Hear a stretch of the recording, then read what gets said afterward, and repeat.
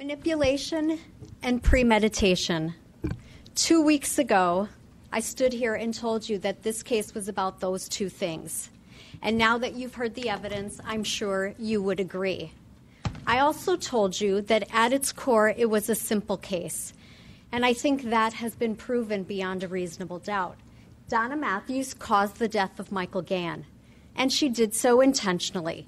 And she didn't do it thinking the force that she used was needed to prevent imminent danger or death or great bodily harm, and no reasonable person would have thought that. This was, to be sure, a complex relationship, but your verdict is not about the drama in their relationship in 2014 or 2015 or even in the early months of 2016. This case is about what happened on July 4th, 2016. And the planning for what happened on July 4th of 2016 began 2 to 3 months earlier, because that's when she started making her plans to kill him. Derek Matthews testified that his sister began talking and planning in late April, early May. They explored various ideas to kill Michael. How can the threat be imminent, which means near at hand or on the point of happening, when you start your plans to kill someone months in advance? She offered Derek money to help her do this, or to do it for her. And when he hesitated, she tried to find someone else to embroil in her criminal plan. She messaged various friends in May of 2016, almost 2 months before, saying she wished he would die or that someone would kill him. She has admitted herself she tried to involve 60 people in this plan to kill Michael. This is not a sign of self-defense. This is a sign of a motivated and focused woman who wanted to get rid of this man in her life because he was bothersome. There was an internet search for a used gun at gandermountain.com on Ms. Matthews' phone as early as June 9th, 2016. That's a month, almost a month before she killed him, while she's in Hawaii and he is 4,000 miles away in Kenosha, Wisconsin. 21 days before killing Michael, she calls her friend Christina Schrader and asks her for a gun. Tells her that she's coming back to Kenosha from Hawaii on July 3rd or July 4th to kill Michael. She says she's willing to pay someone $5,000 to kill him, and she asks Christina to help her find someone to kill him. Again, not a sign of self-defense when you make these types of plans. She called her ex-boyfriend, Perry Rankin, and asked his help to dispose of Michael because Perry is bigger and stronger. And she told him, I'm going to kill Michael. This was all in June of 2016. She called Ryan Waite. She asked him for a gun. She did not care who she was implicating or how she was implicating them. She was focused on her selfish motive of protecting her reputation.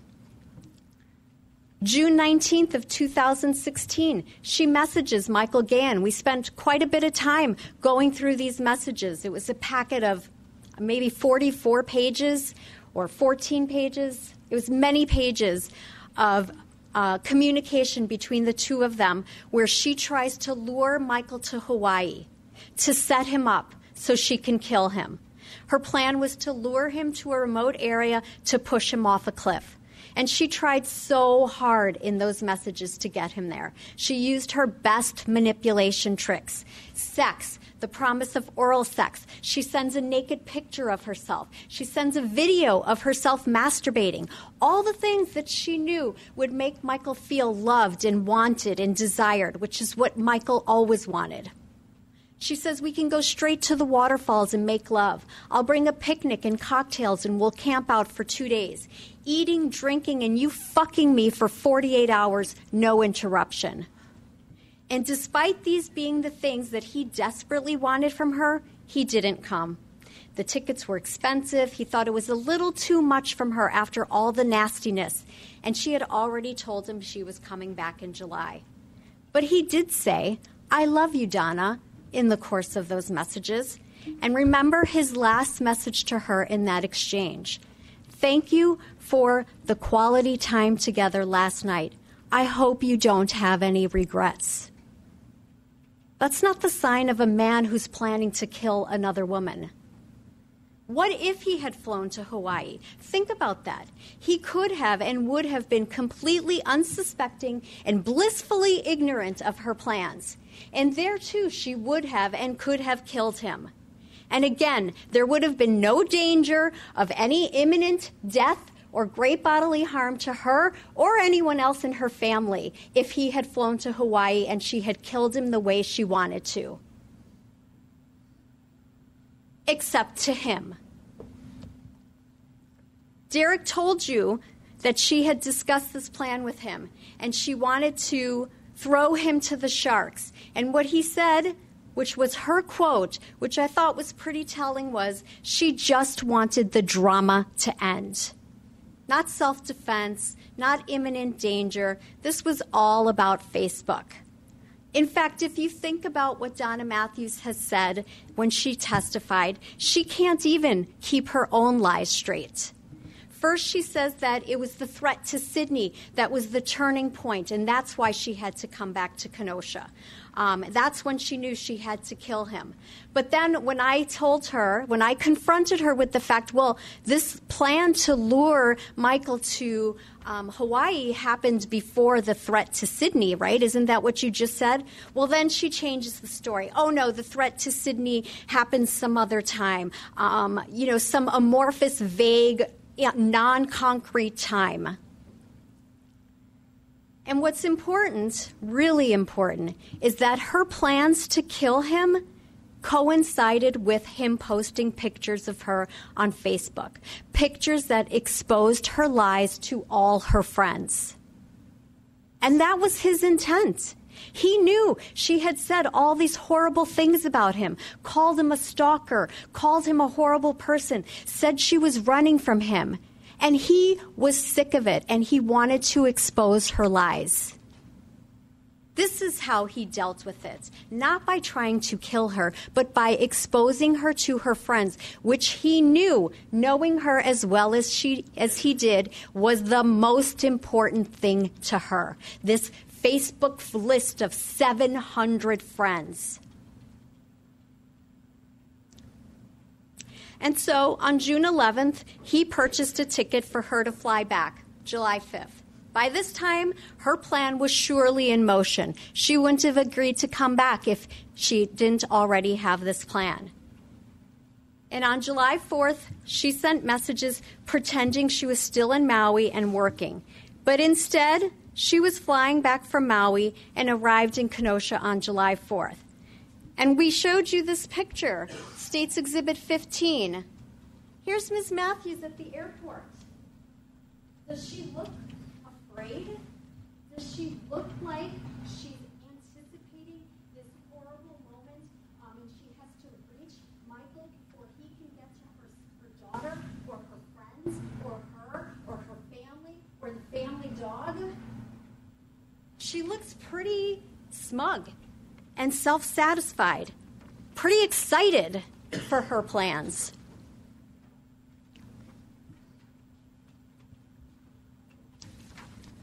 Apparently, Michael's ability to find Donna Matthews anywhere, which is one of the many lies she testified to, did not extend to the airport in Maui, the airport in Seattle, the airport in Chicago, the Brat stop where she arrived in Kenosha, the motel where she went to take a nap, or even when she was standing outside his house. Because the truth is, he only ever knew where she was because she told him. And she gave him the clues to find her. Derek told you that he tried to talk her out of it when she arrived, but she could not be convinced. She was consumed with protecting her image and her reputation. And one of the most telling statements, in my opinion, was when Derek testified that his sister said, irately, I wouldn't have flown back if you weren't going to help me. Now think about that. If he wasn't going to help her, she wouldn't have come back. Isn't that absolute proof in her own words that there was no imminent threat of death or great bodily harm, and she knew there wasn't.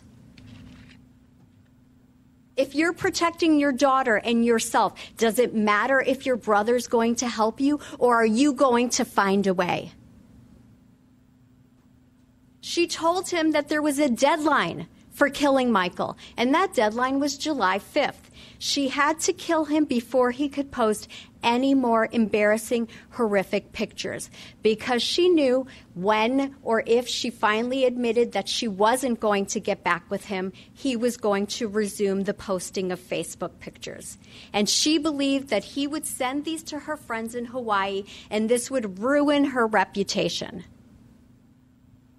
Was it a nice thing for Michael Gahan to do or to threaten to do? No. Does it give you self-defense and the legal authority to kill someone else? No, it doesn't. This had nothing to do with protecting her life or that of her daughter. It had everything to do with protecting the fiction that Ms. Matthews created for her friends and family. You heard them testify.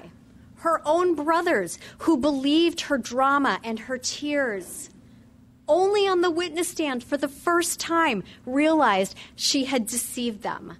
Dayton had no idea that Donna Matthews had come when she had come to his house, that she had come to his house after living and traveling with Michael. You know, the big dramatic escape from Arizona.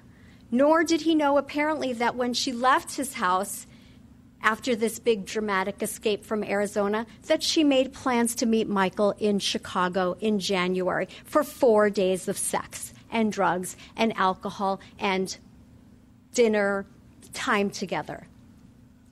David Matthews, with whom she lived for a while, also didn't know that when she left his house and began traveling in Colorado and Arizona, that she did so with Michael during a time in the testimony that she described as a good time with Michael, this time when they were traveling in Colorado and Arizona. But of course, she only admits that on cross-examination, where I showed her these messages dated November 1st, where she says, "Love you too. Good night, Michael. Kisses. You're so romantic. I love romance. And I like it, heart sign." Only when confronted with that does she come up with this explanation like, that was a good time in our relationship. She doesn't share that information with her family, did she?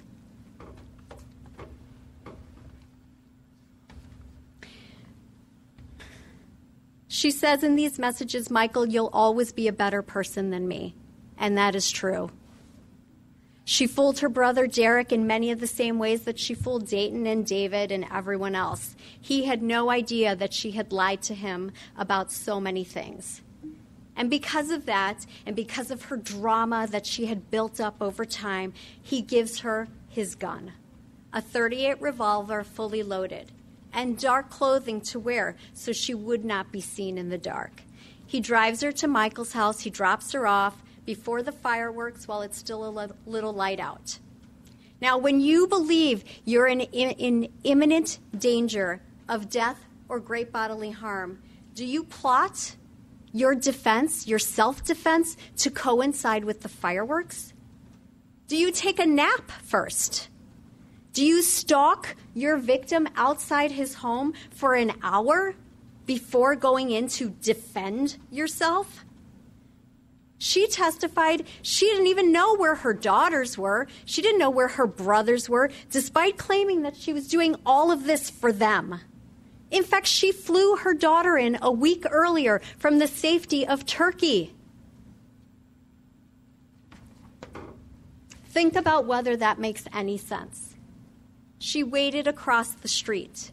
She clearly was not afraid of what would happen if he saw her there. I asked her, "Where did you hide? Where were you hiding, Ms. Matthews?" "Well, I didn't hide. I just stood across the street." Because she wasn't afraid of him hurting her. What she was afraid of was someone else seeing her and identifying her as the murderer. So she dressed all in black clothes, black hat, and she waited for the fireworks. Now notice, that picture we have of her after the murder, the black shirt is gone, the black cap is gone. She did that so if anyone saw her go in, they would never make the connection to her later on. She sent him text messages. Oh, go to 316. Please take these pictures for me. I want to see this room. I want to see that room. And even though it was late, because he loved her, he walked over to that other house. And at 10:13 p.m. and 10:14 p.m., he took the pictures for her, pictures that he never got the chance to send. And remember what she said on cross when I pressured her on this point. How did you know he was going to do it? How did you know that he was going to take these pictures for you? You knew because Michael loved you, not because he hated you and wanted you dead. And she said she knew. She knew that he would do it because he loved her. And then she snuck into his house. And she hid behind the closet in a spot she knew he would not be able to see when he re-entered. And she waited to kill him. And when he came back in, she didn't shoot him right away, like she claims. She waited even longer until he sat down, put down his keys, put down his phone, and then when he was in the most vulnerable position, seated, not standing, and absolutely could not defend himself, having no idea she was there, thinking she was 4,000 miles away because of the lies that she had told him, she came out of her hiding spot and she unloaded the gun. 5 bullets. 3 of them hit him.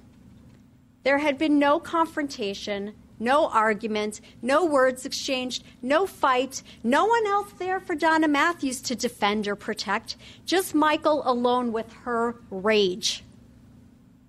There was no imminent danger on that day or at that moment, only to Michael Gahan, not to Donna Matthews.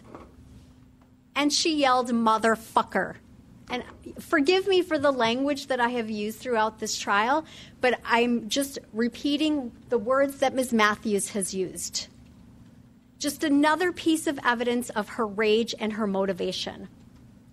And after shooting him and seeing him make it to the door where he collapsed, she heard him still make noise indicating he was still alive. And so she hit him in the head with the gun. One final blow to finish things off, to guarantee he never got up again. Now you heard her. She disagrees with criminalist Todd Thorne about how this happened. He is the expert. He has the training, but Donna Matthews disagrees. You know why?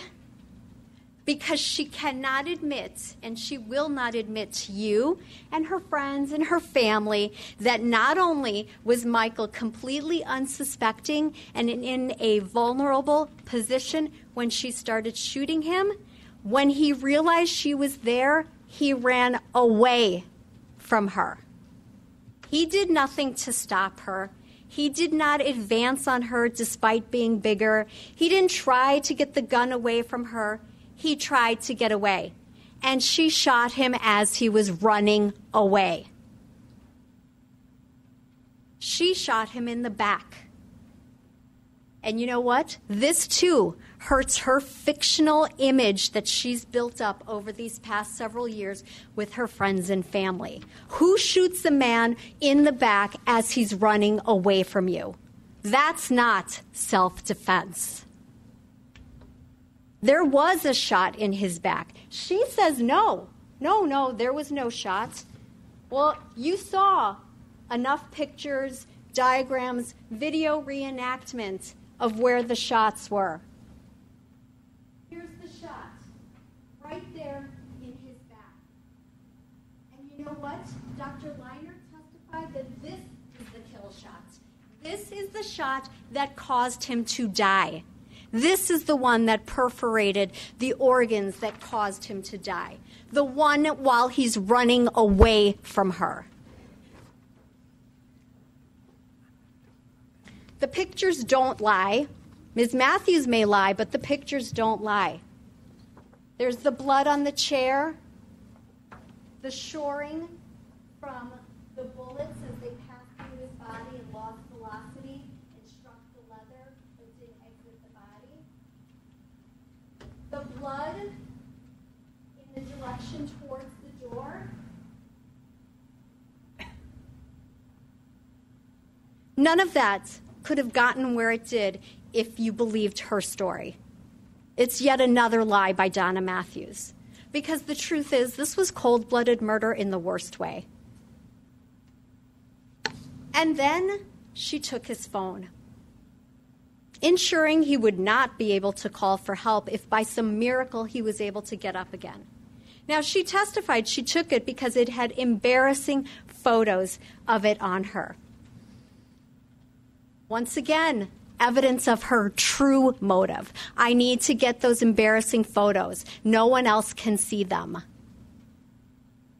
She said that there was evidence helpful to her on that phone also. But notice about the testimony. When she started her journey back to Wisconsin after finding out her brother had been arrested, she didn't bring that phone with her. She didn't bring Michael's phone. She hid it. And not in her own apartment in Maui, but in a friend's apartment in Maui. And it was only discovered because the Kenosha detectives flew to Maui and they talked to people she knew, and someone gave them the phone from her friend Derek's apartment or wherever he was staying. The only evidence on that phone was evidence that hurt her. The text messages that she sent him, luring him out of the house so that she could kill him. Because by then she had already deleted the messages from her phone. The months of planning between April and July, she had deleted that. Derek had deleted that. So it was only Michael's phone that she had to keep hidden. Michael's phone containing the pictures, Michael's phone containing the texts. And after that, she called Derek and said, "It's done." He took the gun from her. He cleaned it off. He was supposed to get rid of it, but he didn't. Instead, a few days later, he gives it to his ex-wife, Sherry Matthews, you heard her testify, for safekeeping. And he took the shells from the bullets Donna fired and threw them into the lake, which was the plan all along. Delete messages, get rid of evidence, avoid detection, lie, lie, lie.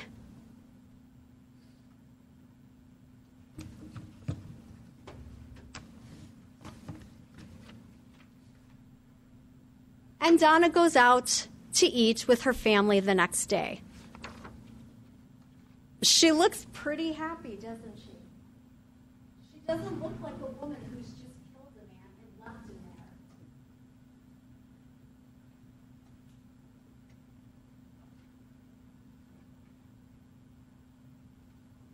there. So she flies back to Hawaii and resumes her life. Life is good. She feels good in Maui. She feels safe in Maui. And less than 2 weeks after returning to Hawaii, she gets her commemorative tattoo, one that Naomi Kosick told you symbolized the happiness, peace, and love she felt on the 4th of July when she killed Michael Gann. Now, Naomi's been around the block a few times. You heard her testify. But this shocked her, and it should shock anyone with a conscience. Look at the picture. This is the day she got the tattoo. She took this picture of herself and she sent it to her friend Derek Schwartz, the one who tried to help her lure Michael to Hawaii so she could push him off the cliff. She looks pretty smug, pretty proud of herself here.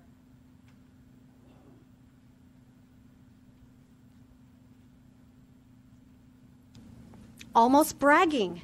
Look at what I did. Look at what I got away with. Here's my reminder forever. So why? We don't have to prove motive in a case. The judge read you that instruction. But in this case, the motive was so apparent. And it had nothing to do with defending herself against death or great bodily harm. Donna Matthews was living a fiction with her friends and her family, and Michael was threatening to expose that. She has lied passionately and dramatically to her friends and family, and because of that, they turned on Michael, and they took on her perceived battles.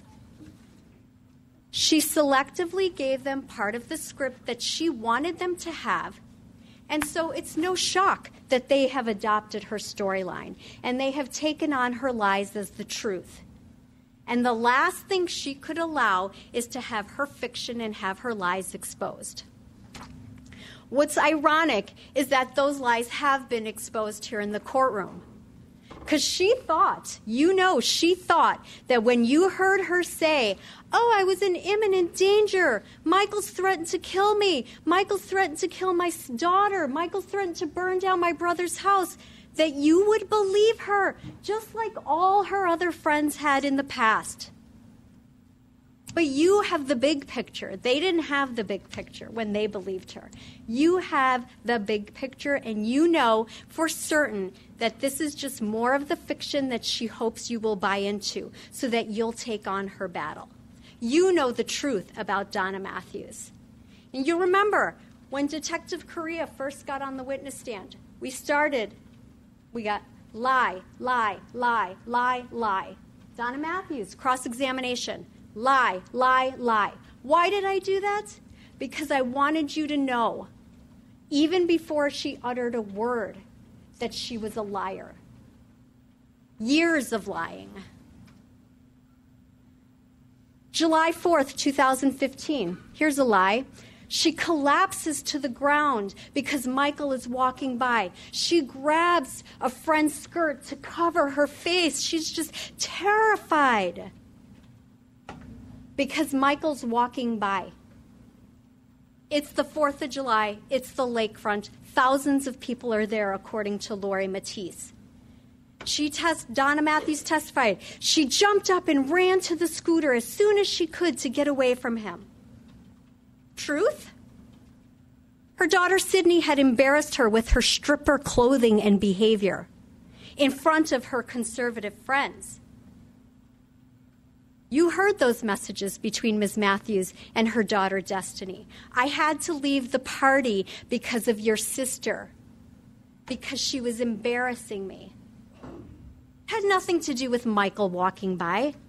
But isn't it better to have Michael be the fall guy? Let Michael be her excuse to run away from the party instead of admitting to her friends that she's humiliated by her own daughter. Michael lived within a block of the lakefront. There was no testimony that he interacted with any of the people at this party. No testimony that he was specifically looking for Donna Matthews, just walking by. But you know what? You get more attention from your friends when Michael's the problem. And you divert attention away from your daughter, which is your source of embarrassment. Lie. She called Shelby and Lori Matisse in February 2015 to rescue her from Michael. He's knocking on the doors and the windows. Well, Lori Matisse testified. There was a police report. Michael had left when Donna asked him to. She didn't tell Shelby that, did she? Lie. Damon and Shalene's dog disappears. She never tells them that Michael couldn't have had anything to do with this because he was with me in Santa Fe. We're traveling together. Things are good. Nope. She doesn't say that. New Orleans. She lied to you about what happened in New Orleans. She had to leave New Orleans because she didn't feel safe there anymore. Michael knew she was there. He sent a picture of her. A picture of the rental unit where they were staying. But shockingly, once again, that's a picture that cannot be found. Detective Correa looked. He looked on Donna's phone. He looked on Michael's phone. There's no picture. There wasn't even a picture sent between the two of them at that time. Her journals. We went through her journals. Detective Correa testified to this. There was no entry in her journal where she says, "Oh my God, Michael's at it again. Oh my God, Michael knows where I am." It's just another lie. Colorado. She moves on to Colorado. She tells her friends, you heard those messages. Oh, I'm desperately trying to get away from him. I've been running and running and running from him. He follows me everywhere. He knows where I am. What's the truth? She told him to meet her there. She booked his hotel room. She sent the number of a spa so that he would pay for spa treatment for herself and her daughter on her birthday. She's had her daughter send provocative pictures of herself to Michael to tempt him. She booked the hotel room close to where she was staying. She testified that she hated the dirty, filthy sex with Michael, but she's the one who offers to bring the vibrator. She even sends a picture of it. Then she says in her journal, yup, first thing, yup, again, referring to sex. She invited him to her friend Shelby's house where she was staying, and she had sex with him there too. And they started traveling together. She says she had to. She had to follow his orders. But the truth is, when I showed her the messages she sent him at that time, the ones saying she loved him and loved his romance, well, then the story changes. Okay, well, that was apparently just a brief moment when things were good.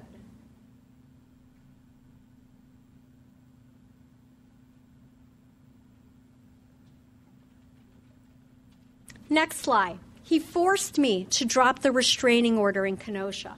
Forced me. How many times has she uttered this threat to a variety of people? He forced me to drop the restraining order. He made me do it. Well, the restraining order was dropped a few days after those loving messages that I've read to you that have been testified to in November of 2015. That was when Michael drives her back to Kenosha because her daughter Sydney had been hospitalized.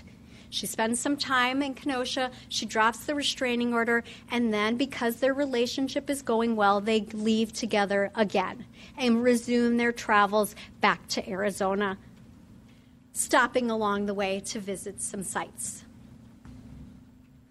Next lie.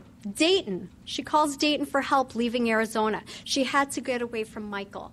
He had to book her hotel. He had to book her travel plans.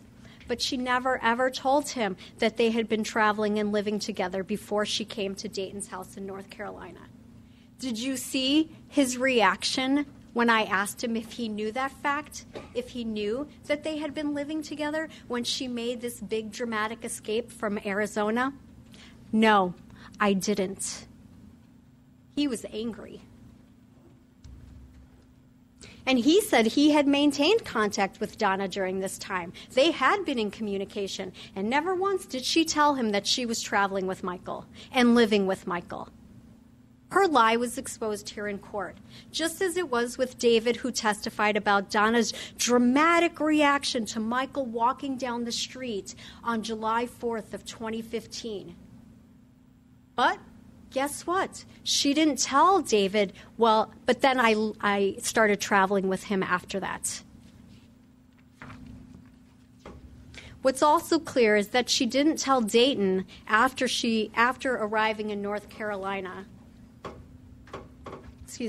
What she didn't tell Dayton after this big dramatic escape from Arizona is that after spending 3 weeks at his house, bad-mouthing Michael, calling him a stalker, she started making plans to meet Michael in Chicago. And she offered to bring cocaine and Viagra. There was explicit sexting between them during that time. If you are so afraid of this man, Michael Gann, and what he might do to you, do you give him cocaine?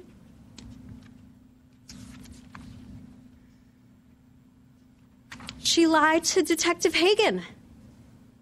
Detective Hagen testified. He talked to her on the phone after Michael's body had been discovered in the beginning phases of the investigation.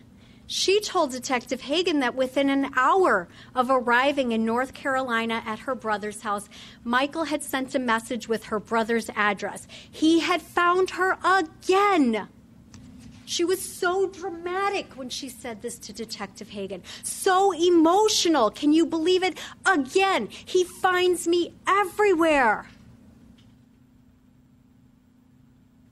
But you heard her brother testify. He listened to a voicemail from Michael a week after Donna arrived in North Carolina. And Michael was tearful, and Michael said, "I don't know where you are." There was no threat to kill her or anyone else in that tearful message from Michael. And if ever there was a time for that kind of message to come through, don't you think it would be then? She left without any notice from Arizona. He goes to the club. He comes back. She's gone. He has no idea where she is. Also in that call to Detective Hagen, she lies to him by talking about Michael in the present tense. He's still bothering me. Oh my gosh, it's as if he's still alive. So much emotion during that phone call. She had to make it sound convincing, and you know she's had lots of practice lying convincingly to friends and family.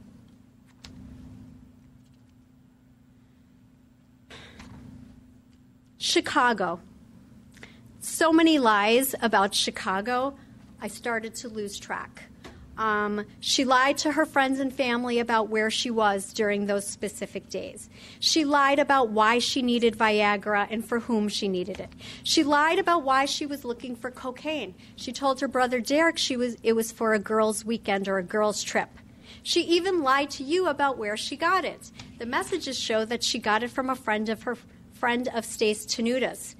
But when she testified, she just had to get a dig into Josh Taylor and accuse him of selling her the cocaine. Why? Because he dared come to court and testify against the perfect Donna Matthews? The victim, Donna Matthews? She lied that Michael drugged her to take the provocative pictures. But you saw those pictures. Does it look like Michael is forcing her to use cocaine in this picture? Does it look like she needs any help getting the cocaine up her nose?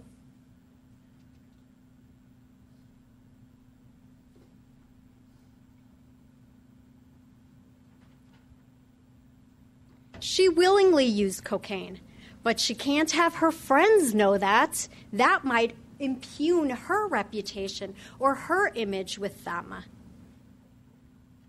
Oh, he drugged me to take those nasty pictures. Well, look at the picture. This is one picture. I didn't know he was taking these pictures. Sure he did. Sure she did. She's looking right at him. You can see his reflection right there in the glass. She's drawing a heart.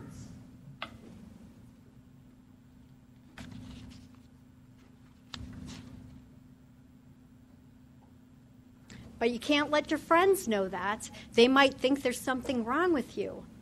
I don't know, people take pictures during sex, but apparently this is a big deal to Donna Matthews, something she can't let her friends know. There were messages that you've heard where Michael asks Donna Matthews for permission to record them having sex because he thinks it's beautiful. And she doesn't say no.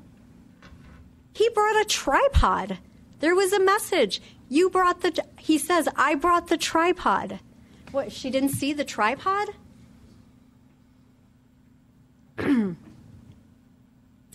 She lied and said she hated every minute of that weekend. She testified to that. But her journal says the opposite. Her journal says, good first day, sex 4 times. Did the whole bag almost by myself. I don't know if you're counting. I tried. I think at this point we're up to 21 lies, give or take. She expanded the initial plan for Chicago from a 2-day visit to a 4-day visit, despite her claim of fearing him and not wanting to be with him. She goes back to Kenosha after that with Michael, lies about where she's staying. She doesn't tell her friends and family she's staying with Michael. Only Stace Tenuda, apparently, knew. She lied when she said he held her things hostage. But she testified when she left Arizona in December of 2015, she left her things behind. She testified that when she was in Kenosha in January of 2016, before leaving for Hawaii, she dropped Michael off at the airport, and then she spent the night and the next day at his house. She didn't take her things. In fact, she brought more of her belongings over to store them there. She lied to her brother Derek about where she was staying the night before he drove her to the airport. She did not want him to know she was staying at Michael's. So instead, you heard those messages where she races back and jumps out of the car just in time. She lied when she told you she never told Michael she was moving to Maui. She would never tell Michael she was moving to Maui.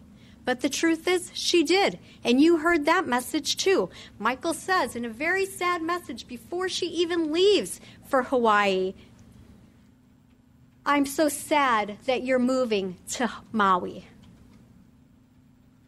Lie. She didn't want him to know where she was. She didn't want him to follow her. She wanted to be done with him when she went to Maui. And yet, he's one of the first people she texts when she arrives in Maui.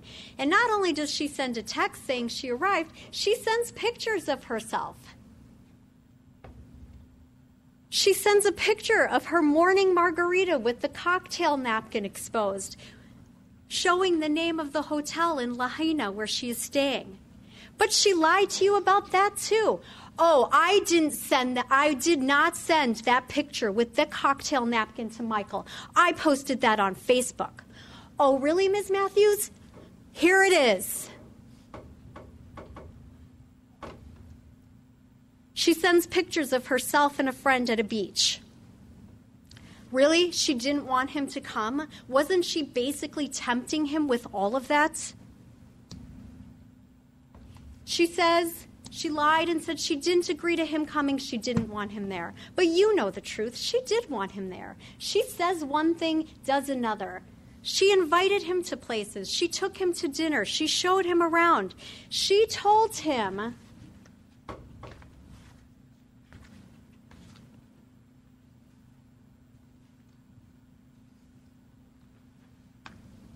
I will spend time with you. This is February 24th, 2016. We will have walk time, talk time, meal times, erotic time, and maybe even some sleepovers.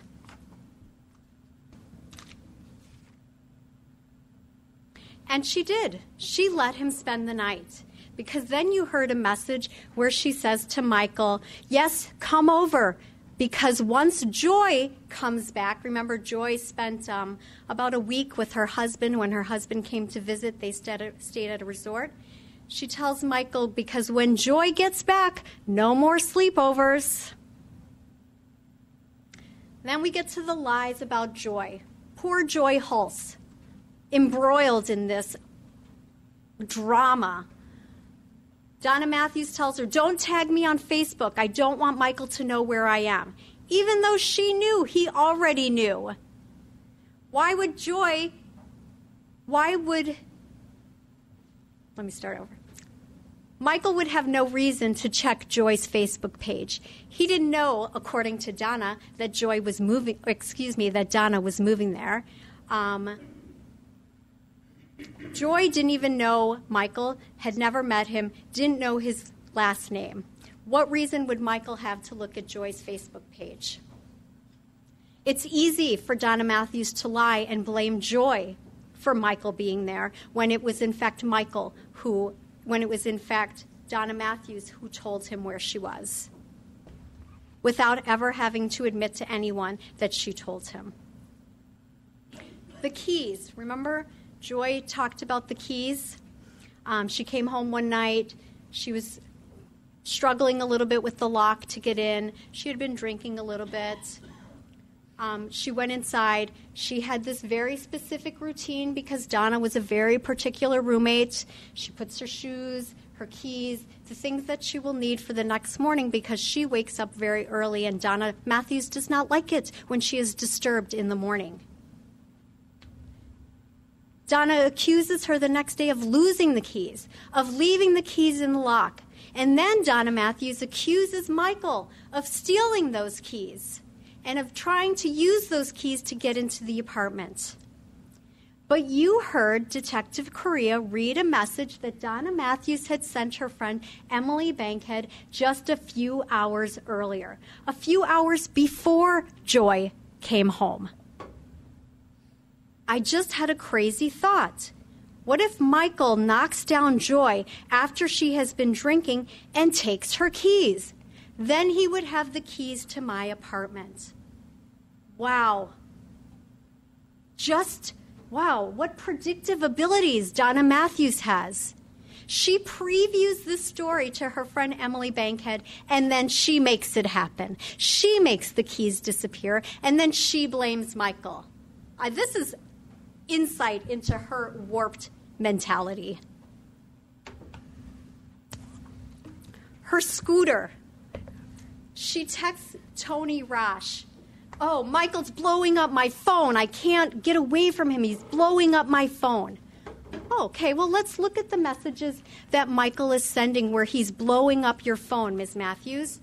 Oh, you asked him for help to fix your scooter, and he's texting you about how to help you fix your scooter. What's the model? Where's the manual? Tell me exactly what happened. I'll call a place in Lahaina and see if they have the parts that you need.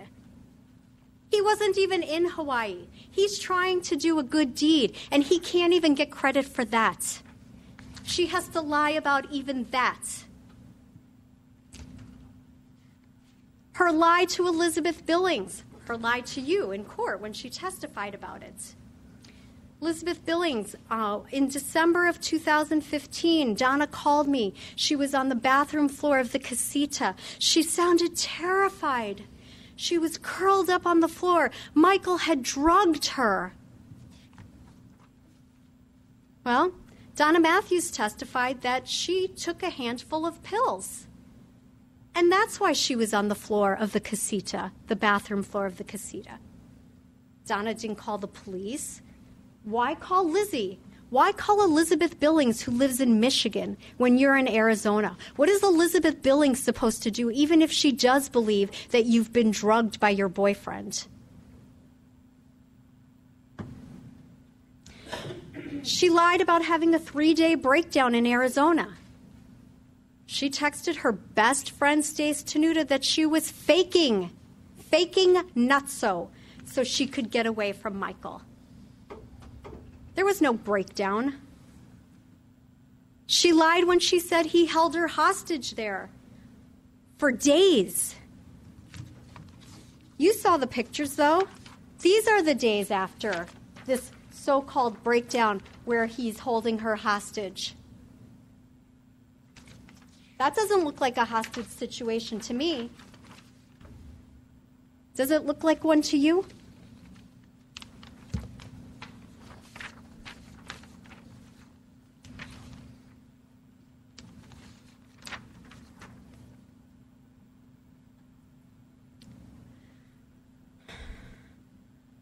She lied when she said that she couldn't get away from him. This was on direct examination. She said after this breakdown on Thanksgiving, she couldn't get away from him. He wouldn't let her out of his sight until finally he left to go to the fitness club, and she was able to make her escape.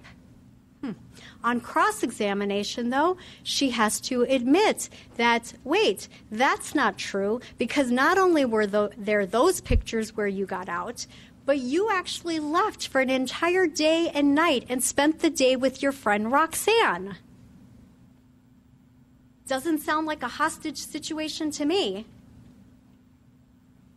And then she only left him. She only made the decision to leave him after he told her he was broke and needed money. Now that was the final straw for her.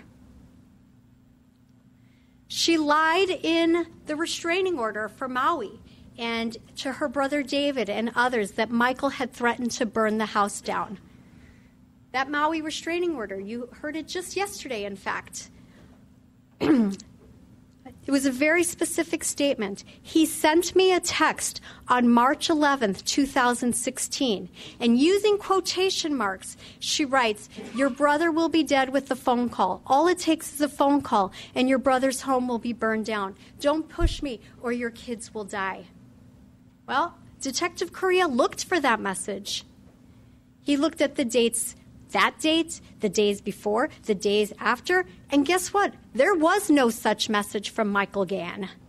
She didn't attach it to the restraining order, even though she's admitted that she saved all the messages from Michael. You know why Detective Correa couldn't find it? Because it didn't exist. It's just more lies and drama from Donna Matthews. She lied about the sexual assault. Oh, Michael forced himself on her. She already promised him erotic times when he got there. You saw these pictures. This is just one of a few of them together in the days that he was there. She doesn't claim that there was any sexual assault when she petitioned for the restraining order. She didn't call the Maui police to report a sexual assault. And in the jail calls that you listen to, she says, "I never said there was any physical violence." Well, I think a sexual assault qualifies as a physical violence. She lied to Detective Hagan about being at the OP on July 4th of 2016. When in fact she was trying to get an alibi from Christina Schroeder. And when she found out that the OP was closed on July 4th, she tried to find out where Christina was. Well, maybe I can just say I was with you, Christina, right? The inference is that, Christina, you'll lie for me and pretend that I was with you on July 4th. But she didn't like that because Christina was actually at the lakefront pretty close to Michael's house. She lied to you when she said she was going to turn herself in. Who looks for an alibi and lies to a police officer who is investigating the death of another person if you are planning on turning yourself in? Who hides the phone belonging to the murder victim? She called Ryan Waite and told him to shut up about her search for a gun. Not one more word. Not another word. She called Kara Crossland. "Shut your boyfriend up. He's telling people that I am a murderer." She told Kara that the police had the person who did it in custody. Except at that time, the only person they had in custody was Derek. They didn't have Donna in custody. She says that the turning point was this threat to Sydney. She knew she had to leave the safety of Maui where she felt protected by the distance and the restraining order because she needed to protect Sydney. But you heard the messages between Ms. Matthews and her friend Stace Tenuta, June 9th of 2016. "I am blown away that my kid has told Michael all of this shit. I am sick. I'm disgusted. I'm so effing angry at her." Angry. Not scared. Angry. Time for me to walk away from that ungrateful, selfish child. She has no idea how much she has hurt me, and if she does, she doesn't give a fuck. His background on his Facebook is us sexting, and she wants to spend time with this fucking maniac.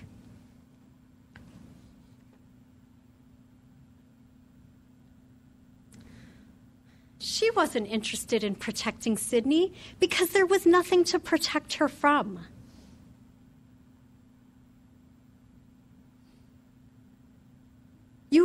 You heard testimony about these voice notes. The voice note that she sent to Destiny, where she was so upset that Sydney was being disloyal to her by spending time with Michael.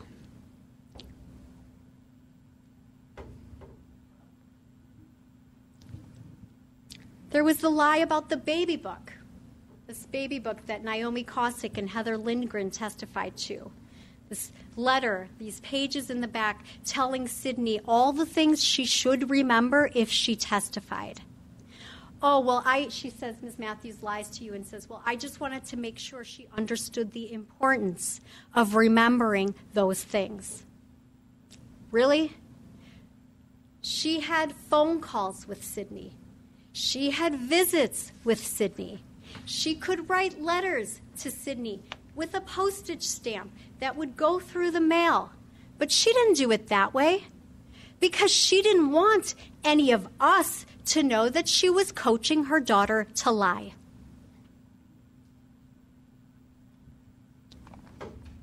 All of this is because the real motive had nothing to do with imminent danger to herself or her daughter or family. This is just a convenient excuse now to help her get out of trouble and to protect her image with her friends and family, and once again paint Michael as the bad guy and herself as the victim.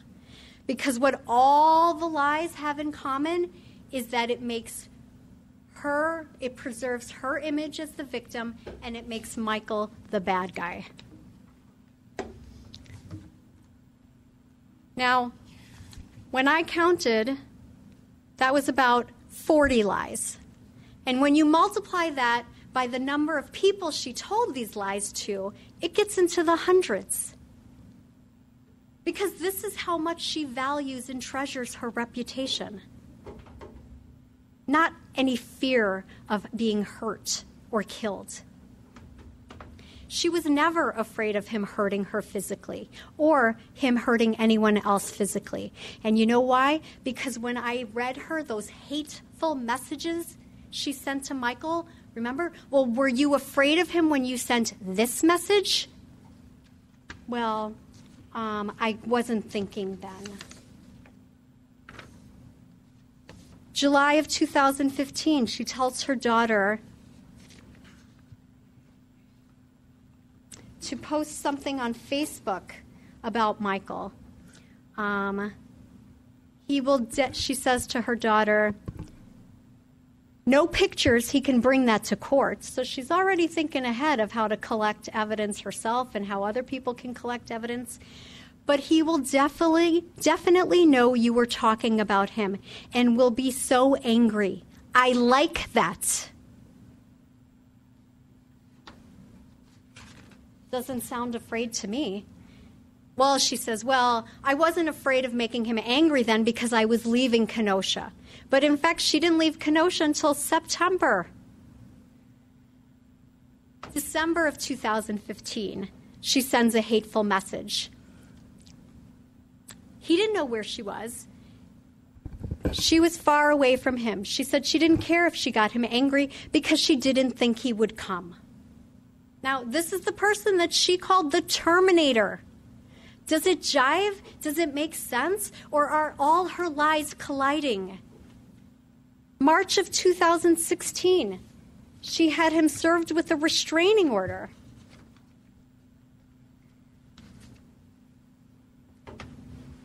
She says to him, fuck off. Go fucking do the world a favor and die, you thieving, lying, creepy freak show. Lose my number, forget my name, and stop breathing. For the love of God, I fucking can't stand breathing the same air as you do on this island that will eventually hate you and spit you out like I do. Good fucking bye. Forget my name. I hope you fucking die of a worse nasty cancer there has ever been.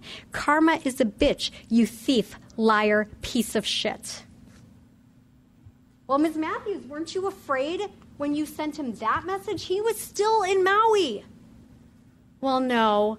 I had him served with the restraining order, and I felt protected by the restraining order. April 27th of 2016, I asked her about that hateful message. Well, Ms. Matthews, weren't you afraid of him? You said you were always afraid of him. Weren't you afraid of him when you sent that message where you said,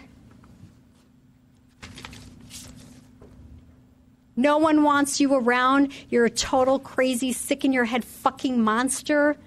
God wants you gone as well. He knows you're a walking evil. Go be with your twin brother Satan. He's waiting for you. Don't message me again. I wish you would drop dead. Stop fucking messaging me and go die somewhere. It's April 27th of 2016. Oh, well, her excuse for that one was, well, Michael was off the island. He was far away, so she wasn't afraid of making him mad. Even though her brothers were still in Kenosha and her daughters were still here, apparently that fear did not exist at that time. She felt protected by the distance from Maui to Kenosha in April of 2016, but apparently that distance didn't protect her in July of 2016, in her mind. Again, I can't repeat it enough. The truth of the matter is she had no reason to fear Michael. He would never physically hurt her. And in all the years they were together, 2010 onward, after all their ugly breakups, he never hurt her. And she said it, and you heard it. 2 calls, specifically in conjunction with some messages to friends. Never one time did we say he was beating me and it was physical. I mean, it was mental. I guess it was emotional abuse. You know, there was no place where we seen physical violence. We never said that. But, you know, and these messages are from October of 2016 and November of 2016. But, you know, he just talked about physical violence. This is about the prosecutor. We never said it was physical violence. You know, we never said that. But he kept saying hundreds of pages, and no, not one place did it say. Well, no, it didn't, because it never happened. Stop saying that, you know?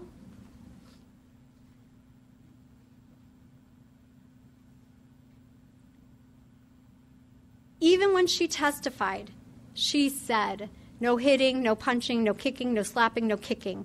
What she says is he held her by the neck twice. When? He left Maui in March of 2016.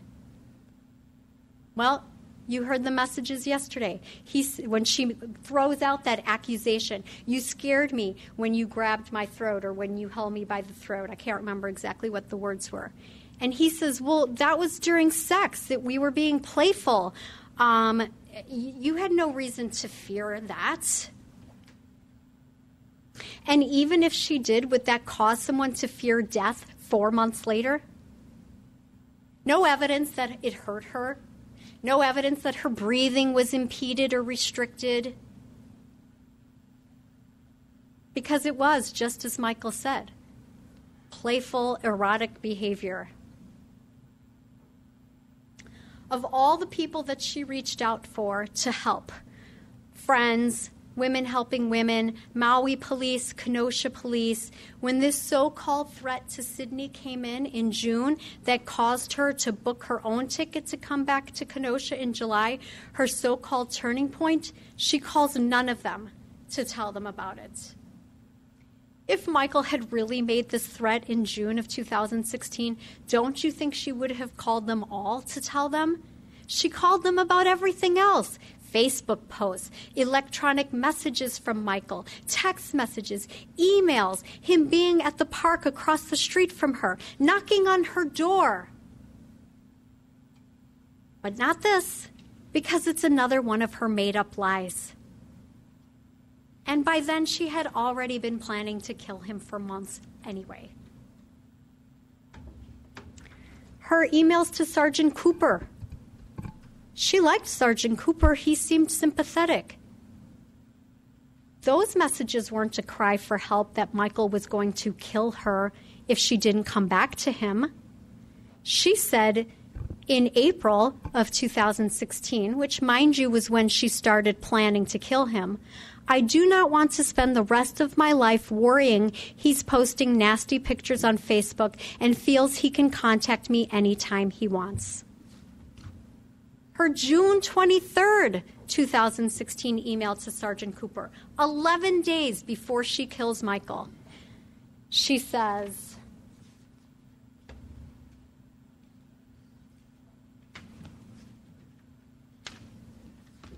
nope, I don't have it.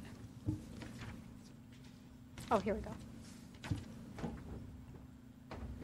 He has given me no choice. I have to come back to Wisconsin. I don't know what to do. I mean, literally, I would hand my phone over and let you read all the messages I've been dealing with. This is what it is. Michael is blackmailing me to be with him. He posts those pictures on Facebook. And when I don't do what he wants, I have to do... When I don't do what he wants, I have to do what he wants and tell him I'm going back to him, or he will post these pictures. I have no choice. He has a list. He has a list of 700 plus people in my life, their names, their phone numbers, or emails. He sent that to me. I can't have that. He promises the next group of people that will get the Facebook request will be the people I work with here on the island. I have been humiliated more than you can imagine. I cannot have him keep posting these pictures when I don't tell him the nasty things he wants me to tell him. This has nothing to do with being afraid of dying or being killed or being hurt physically or having anyone in your family be hurt that way. She doesn't even ask him, look, Michael has threatened to hurt my daughter. Can you please go check on her? Can you please find a safe place for her? Can you send some extra squads? No. June 23rd, 24, 25, 26, 27, 28, 29, 30, 1, 2, 3, 4. 11 days that she just leaves her daughter dangling with this threat, this fear of imminent danger from Michael without asking for assistance on that regard. And the next day after that email from Sergeant Cooper on June 23rd, she books her ticket to Wisconsin. And she tells Michael, I guess it has to work. I don't want to put a gun in my mouth, LOL, meaning I can't live with the horrific Facebook. I've been humiliated beyond recognition, but I guess you did what you felt you had to do. June 30th, in her calendar. Again, I'm being threatened by Michael. He told me he will be putting pictures of my journal on Facebook. I seriously don't know how much more I can take. I hate him so much. He is the epitome of evil, and that's all. He is evil and should not be allowed. So the legal question for you as jurors is not where on the spectrum of dysfunctional relationships does this one fall, or how unlikable was Michael Gann. You may think Michael Gann was a horrible person. He did some terrible things. He humiliated her by posting these pictures and these screenshots of the sexting, which he believed was exposing her lies. You may believe all of that, but that's not what matters here. Here what matters is whether she intended to kill him and whether she did it, and whether she believes she was terminating an unlawful interference, imminent death, or great bodily harm. Use your common sense, your knowledge of the world in knowing what imminent means. It means immediate, close by, near at hand, on the point of beginning. It doesn't mean maybe sometime in the future, if I make him angry enough, he may do this to me. It doesn't mean distant, escapable, future, far, later, avoidable, unlikely, or maybe. And it certainly doesn't mean if I imagine it and say it enough times in court, then it's true. Because where was the danger to her on July 4th of 2016? There was none. Or in any of the days before that. There was no danger from the time she started planning this in April with her brother.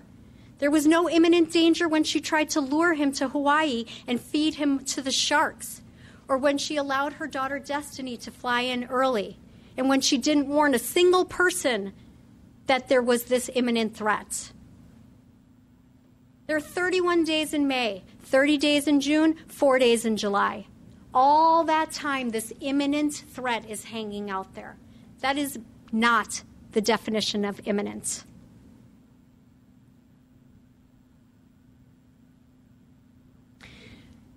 In all of their many breakups, and you've heard about just about all of them, Kenosha in July of 2015, Arizona in December of 2015, January of 2016 when she left him to go to Maui, March of 2016 when she gets the restraining order, has him arrested, and he has to leave Maui. Was there ever any physical violence? Not before the breakup, not during the breakup, and not after the breakup. And in fact, you heard, after the Maui breakup, after he's forced to leave the island, he texts her and asks if he can send her some pizza from her favorite restaurant in Chicago. So now that you know the truth about Donna Matthews, you should not fall victim to her manipulations and her lies the way the others have. A man is dead. And as Naomi Kosick said, this man was a son. He was a brother. No human being deserves this. And she did it. And she did it with methodical pre-planning for months. And this is why you should reject this preposterous claim of self-defense and find her guilty of first-degree intentional homicide while armed and the burglary while armed. Thank you. Morning again. Well, it's not morning now, I guess. We've had a lot of mornings together, a lot of afternoons in these last 2+ weeks. And I'm grateful to each of you for your attention during this time. It's not always been stimulating, sometimes tedious, but we've watched you as you've watched us, and we've noticed focus and patience, and for that we appreciate it. As you've seen, this is not a made-for-TV drama. These trials on television, there's a beginning and an end, and in 45 minutes you've got an allegation, an investigation, a trial, and a verdict. This is obviously much different than that. So indebted to your attention. Also indebted to my team, Pat, Jillian, Jacob. I see our crack investigator, Susan Swanson, is here. There's been a lot of people contributing to the defense of Donna Matthews, and we believe in her defense. So, if in escaping from a terrorist, a captive kills her captor, we don't condemn her, we give her a medal, give her a parade. Donna concluded that escape was impossible, and she needed to instead concentrate on survival. And yes, ultimately, she had to be proactive in the elimination of this threat. How many times she tried leaving him? Innumerable, and I won't laundry list them for you. You heard the evidence. All this discussion about lies and multipliers and telling her friends, I'm sorry, we don't buy that. The prosecutor's definition of a lie apparently is she doesn't like the answer. You do not construct what a lie is from a social media blitz from people who've been engaged in 3 terabytes of exchanging data. What you should do is listen to the evidence from the witness chair and the exhibits, and you determine what's truthful and you determine what's valid. You know, I heard the prosecutor just now refer to Michael Gahan as bothersome.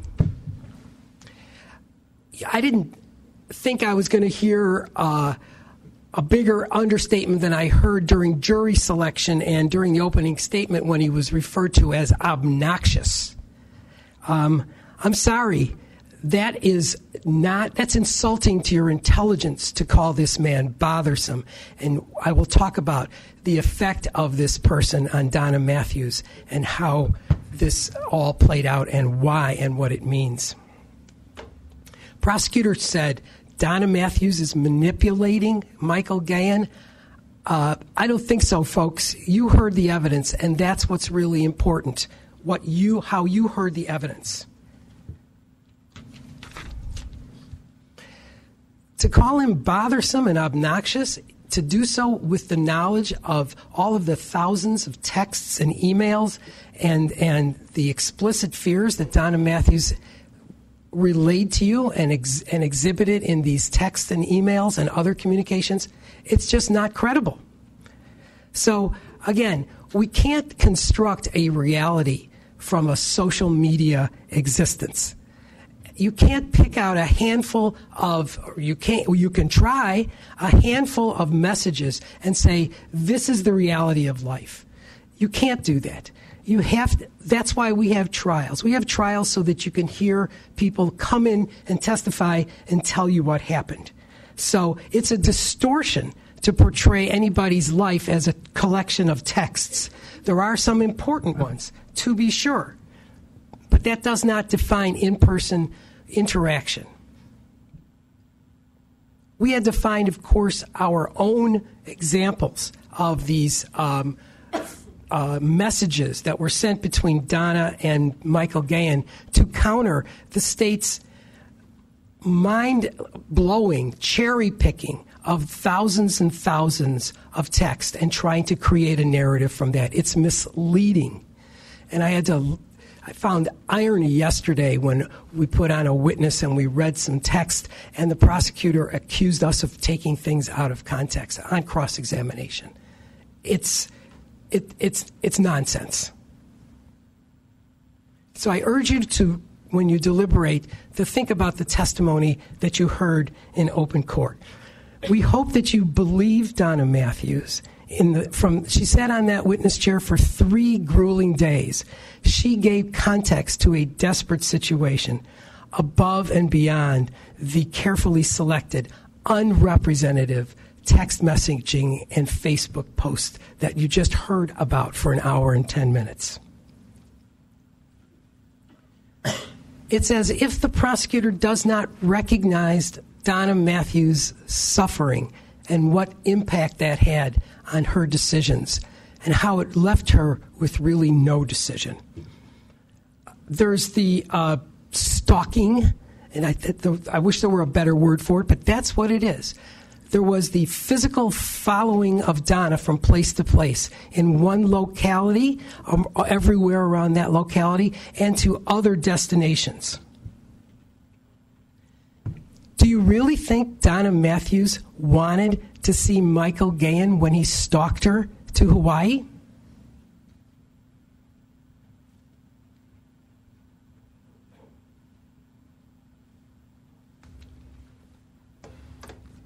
You heard this exchange from January 30th, 2016. I don't want you to come here. I've told you that repeatedly. This is my time. I have my life to get together. I have 0 time for you. Why don't you understand that? And then a series of exclamation points.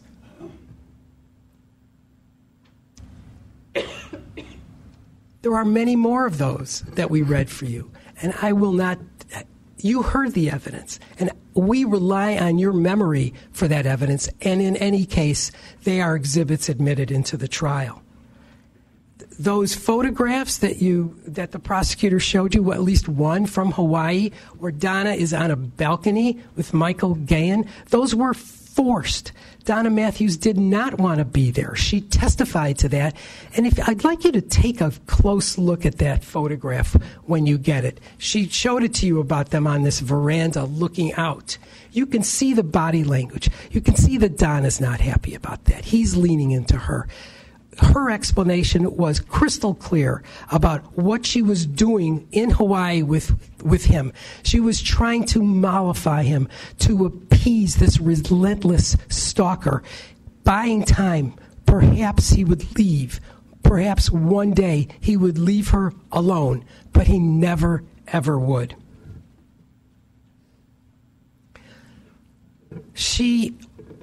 Gahan stalked her friends. What does that say about Gahan's need to control her entire existence? How do you think Liz Billings felt when she knew that was Gahan out in her alley one night? Objection, that's not an evidence. Overruled. How do you think she felt in that dark alley, looking out there and seeing him sneak away? How do you think she felt about him calling her at Starbucks in Kalamazoo, Michigan, while she was standing in line? He stalks her friends. How do you think Shelby Degner felt about having him staring at her all of a sudden 4 feet away in some random parking lot? How do you think Emily Bankhead felt seeing him behind her on his motorcycle that he had shipped to Maui, clearly intending to stay there as long as he could? Do you think that those photos that she took of him were as a memento, some sort of memento, so she could remember this man?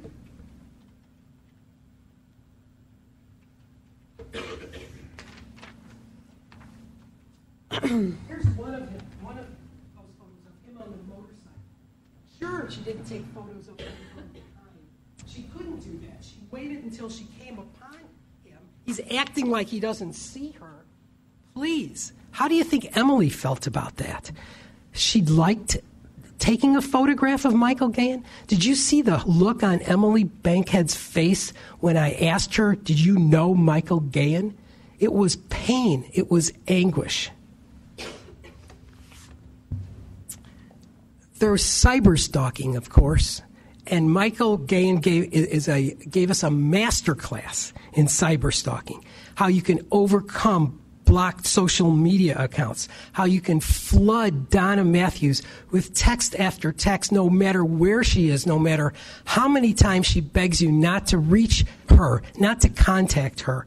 Whenever she was out of his presence, whether or not with his consent, flooding her, cyber stalking, controlling her, and it was portable how he could do that. I'm going to talk some more about Dr. Hanusa in a few minutes, but this is an example of control that abused women suffer under.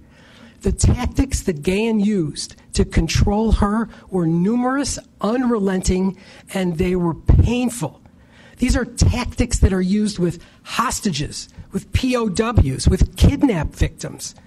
These are the kinds of things that pimps do to their prostitutes. That's how Gahan endeavored and succeeded in controlling Donna Matthews and instilling fear in her at all moments, at all times.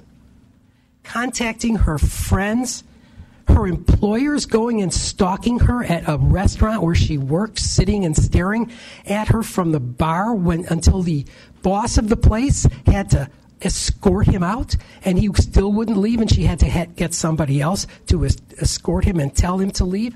This is the reality that Donna Matthews was experiencing.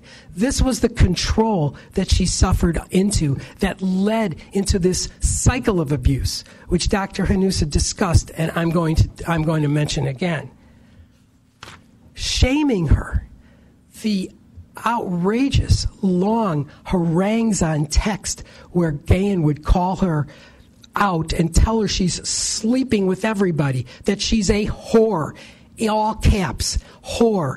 He made her whore, his whore. That was his goal. These awful things that he would say. He would send pictures of himself with her father's ashes, with her dog tags on or laying nearby.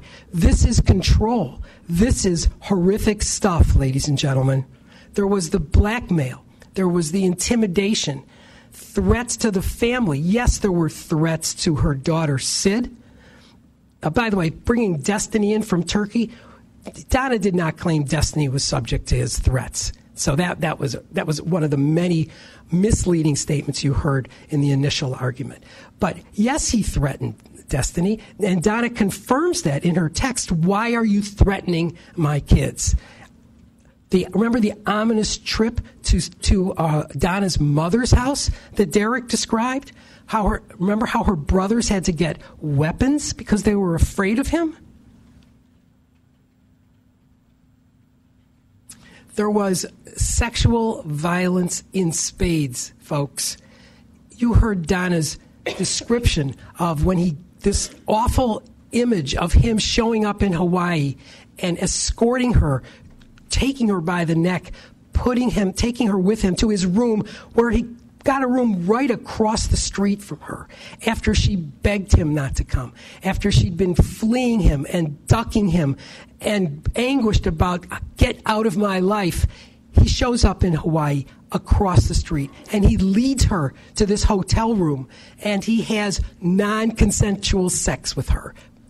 And don't let the prosecutors, what can I say, the way that the messages were tinkered with or were presented to you as if Donna wanted to have sex with this man, it's a classic symptom of an abused woman that you have to mollify or satisfy your abuser in hopes of doing what you can to buy time that ultimately this control will be released. That's exactly what Donna was talking about, and that's what the cycle of violence and cycle of abuse that Dr. Hanusa described for you. She submitted to him. He's choked her and strangled her against her will. We have that in text messages. There's an image that I did not publish for you but was admitted into evidence, and you'll see it. It's a picture of Donna naked, leaning away from Guyan while he ejaculates on her. It's awful stuff. You tell me if that's love. Take a look at it, if you can. It's representative of what she went through with this man. His insatiable appetite for one-way pleasure. Classic abuser conduct. I'm sorry, this man was not bothersome. He was a degenerate and a sadist. Ask yourself if those terms are too harsh when you review your own memory of what you heard, the evidence that we submitted, and some of these photographs. And lest there be any doubt about him, recall him referring to her landlord as a faggot and her friend and military close colleague, African-American Sergeant Graves, as, forgive me, a nigger. This is who we're dealing with. This is the bothersome guy. This is the obnoxious guy. You can understand why nobody came in to speak for Michael Gahan. The prosecutor makes... I'm going to object at this point. This is improper argument. I disagree.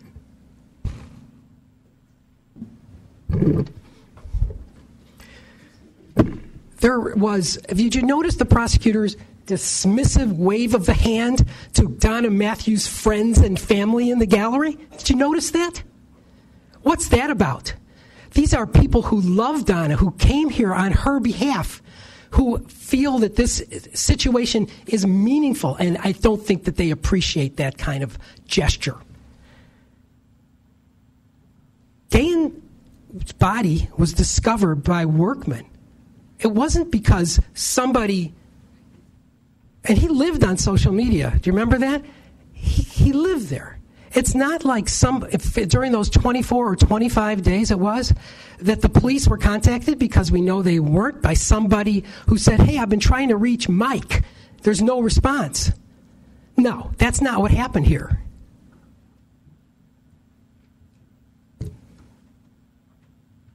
So while death is always a sad situation in virtually every case, even for a narcissistic and violent stalker and abuser like Gahan, it is beyond debate that no person has lit a candle for Michael Gahan. There were threats to Donna in the hundreds. Some of the more notable ones, I'm not going to try, like the prosecutor, to list out every single thing that you've already heard. All of these supposed lies. You remember the threat, one call, one shot. That was with reference to Michael Gahan saying he could take care of Derek Matthews with one call to his buddies in the Chicago Mafia. Is there any doubt that he could fulfill that? He talked about it constantly.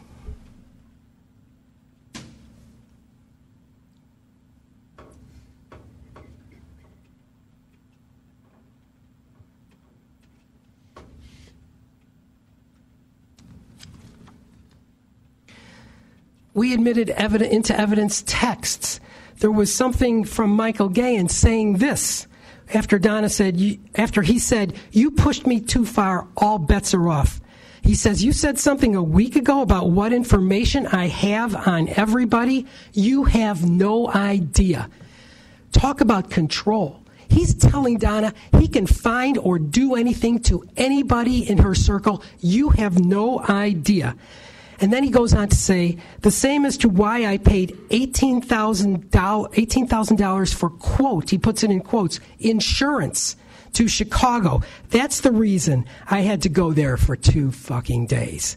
In case of Plan B, well, it's Plan B. You pushed it there. You know, now we both know the future. What do you think that means? We know what that means. Donna believed him and had a right to believe that this man would follow through on his threats.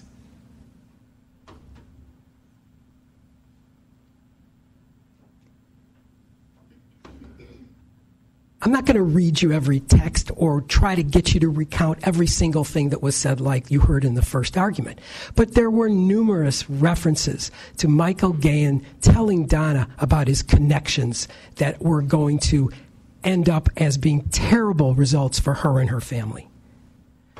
Then there was the murder-suicide angle, which the prosecutor challenged when Donna was testifying, claiming, "No, Donna, it was just suicide, wasn't it?"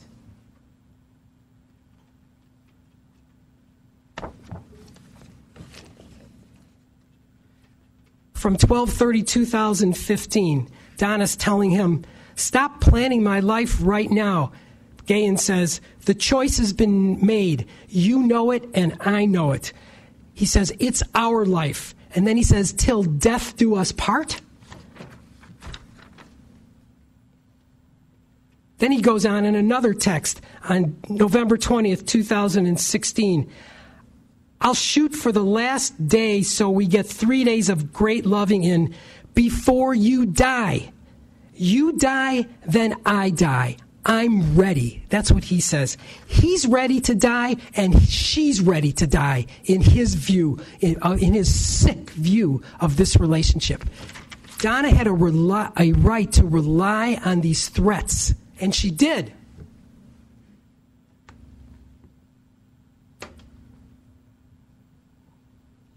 He treated her like property. He enticed her young daughter, Sydney, with material things. He invaded Donna's private space.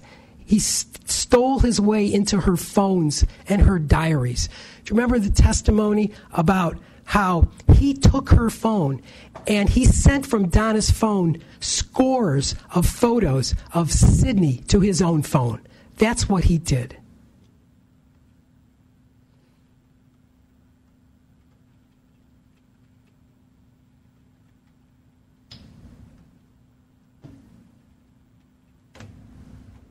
Donna was on the witness stand for 3 days. I questioned her for the better part of 1 day, and the prosecutor kept going at her for over 2 more days. And again, just because she didn't like the answer, she goes back to some cherry-picked text and says Donna was lying, okay? That's what she's created for you in the initial argument. But you heard her testimony.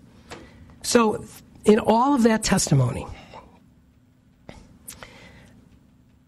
I hope you all noticed this. I certainly did. There was this exhausted response by Donna to yet another of the endless questions by the prosecutor about why did you have sex with him if this was such an ordeal? And the answer exactly was, quote, "It wasn't, you can't understand," unquote. And that's exactly that is the story. And that's a powerful response to the prosecutor's question, trying to explain what it's like to be a hostage and a fugitive to an unrelenting, deranged abuser. Trying to explain that to anyone with no context, particularly someone who doesn't want to understand. Fortunately, Dr. Hanusa helped you to appreciate the nightmarish experience of having your free will and your personal agency stolen from you by force, without any recourse, by your abuser, by your terminator. The terminator who would not relent, who would not stop, who you could do nothing to force to cease and desist and get out of my life. Dr. Hanusa's testimony helped to give Donna's experience true meaning and to help you, I hope, to understand what it's like to have been standing in Donna Matthews' shoes, suffering under the weight of her abuser. He helped take it out of the superficial realm of the naive, his word, formulaic reactions about people who don't understand abused woman syndrome, which he said, as you may recall, is synonymous with battered woman syndrome.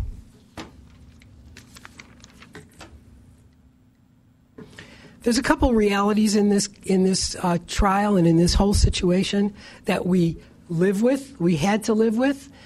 Donna is incarcerated in the Kenosha County Jail, and you saw how the state exploited that situation. They listened to her phone calls. They confiscated materials meant for her daughter. They read her mail. And then they encouraged a jailhouse informant.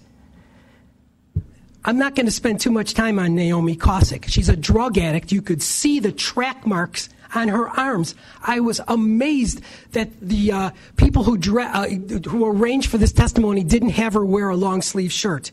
She is not Donna Matthews' friend. Donna has real friends like Lori Mattice and Shelby Denninger and Evelyn McCambridge and Emily Bankhead and Liz Matisse and Rob, who came in here and was the last witness for the defense. That's not her friend. She is not a good Samaritan. She's in it to help herself. But how about this one? This is the one of all of them.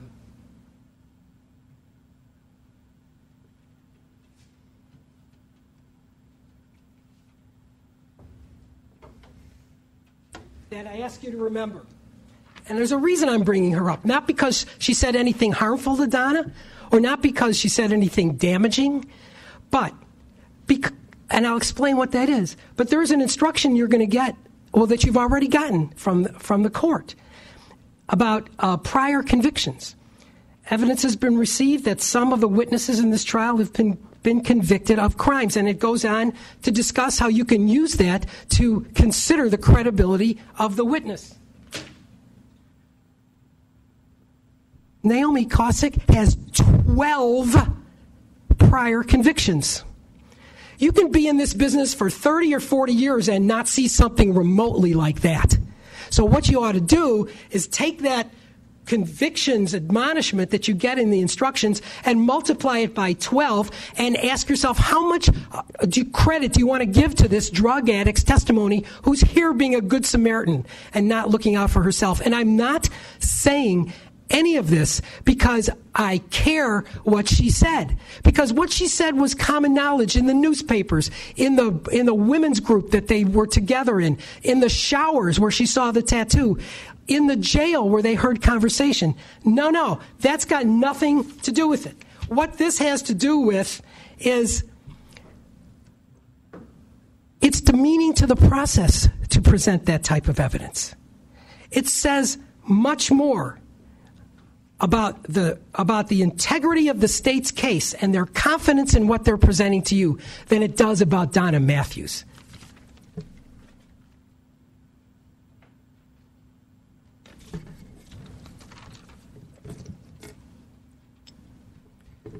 The only other person that you heard of in all the witnesses, every single witness who testified in this trial, who'd been convicted of a crime, was Joy Hulse. And when you listen to her testimony and the way she described Donna and everything else, you should consider her credibility in the light of the fact that she has previously been convicted of a crime. There's this talk about fireworks ad nauseum. even if Donna wanted to do this while the fireworks were going on, it's irrelevant. You can see and understand how not getting caught for this was not high on Donna Matthews' priority list. This was the worst example of somebody trying to cover their tracks. The fireworks are irrelevant, as is whether or not Gahan was sitting or standing when he was shot. I didn't think we were going to have to hear more about that, but we heard about it for 10 minutes in the prosecutor's closing argument. First of all, it's a false and misleading accusation that Donna shot him in the back. He was shot in the side. She calls it the back. I don't care how many diagrams you put up. The pathologist testified he was shot in the side. Donna remembers that he walked in and she fired. It's very possible that he spun and one of the shots went into the side. That scenario of him sitting down, it doesn't make any sense. I don't care if an expert who talks about walls don't bleed and bullets don't go around corners, someone who talked to you like that, I don't care what he says. But the most important thing to know, and then I'm going to move on from this totally silly discussion of sitting, is that it doesn't matter. Donna conceded more than once when she was testifying, I would have shot him if he were sitting or standing. So what's the big deal except to portray Donna in the worst possible light? And I'm going to talk about that.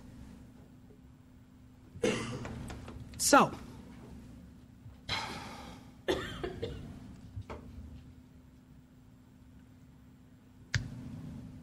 I had written some things about what I thought the state's approach to this case was, what they've been focusing on, and certainly it didn't take a genius, and I'm not giving myself too much credit to say that what I heard in the hour and 15 or 10 minutes that the prosecutor spoke to you validated what has always been clear is what their approach to this case.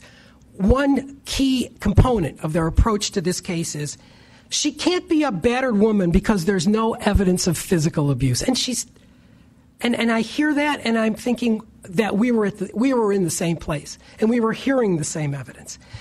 No, that whole concept, it seems that with regard to that proposition, promoted heavily from the beginning, and again, that with regard to that, the state's airtight case has sprung a leak because she was abused physically, mentally, emotionally, psychologically. But the prosecutor seems to wants to make so much the fact that, you know what, I'll give you this. Gahan didn't hit her over the head with heavy objects, causing her to be hospitalized like he did to Jamie Holmes.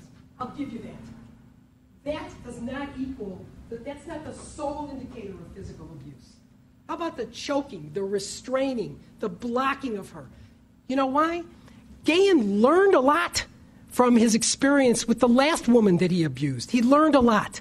He learned how to be measured. And by the way, when Detective Correa talked about, well, there's no indication of physical abuse in this case or on the text or in the restraining orders. Well, when we cross-examined him, you hear when we pointed some things out to him, to his credit, because he's an honest man, he backed off of those claims.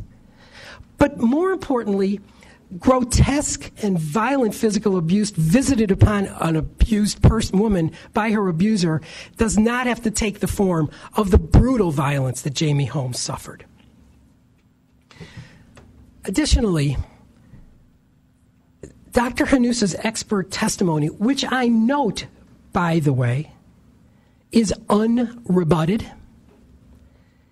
You can infer that there are innumerable experts in this important discipline of battered women syndrome and post-traumatic stress disorder arising out of battered women's syndrome, but none were offered to rebut Dr. Hanusa. Consistent with his testimony, Donna Matthews clearly falls within the definition of abused woman syndrome. Again, a subset, as Dr. Hanusa said, of post-traumatic stress disorder.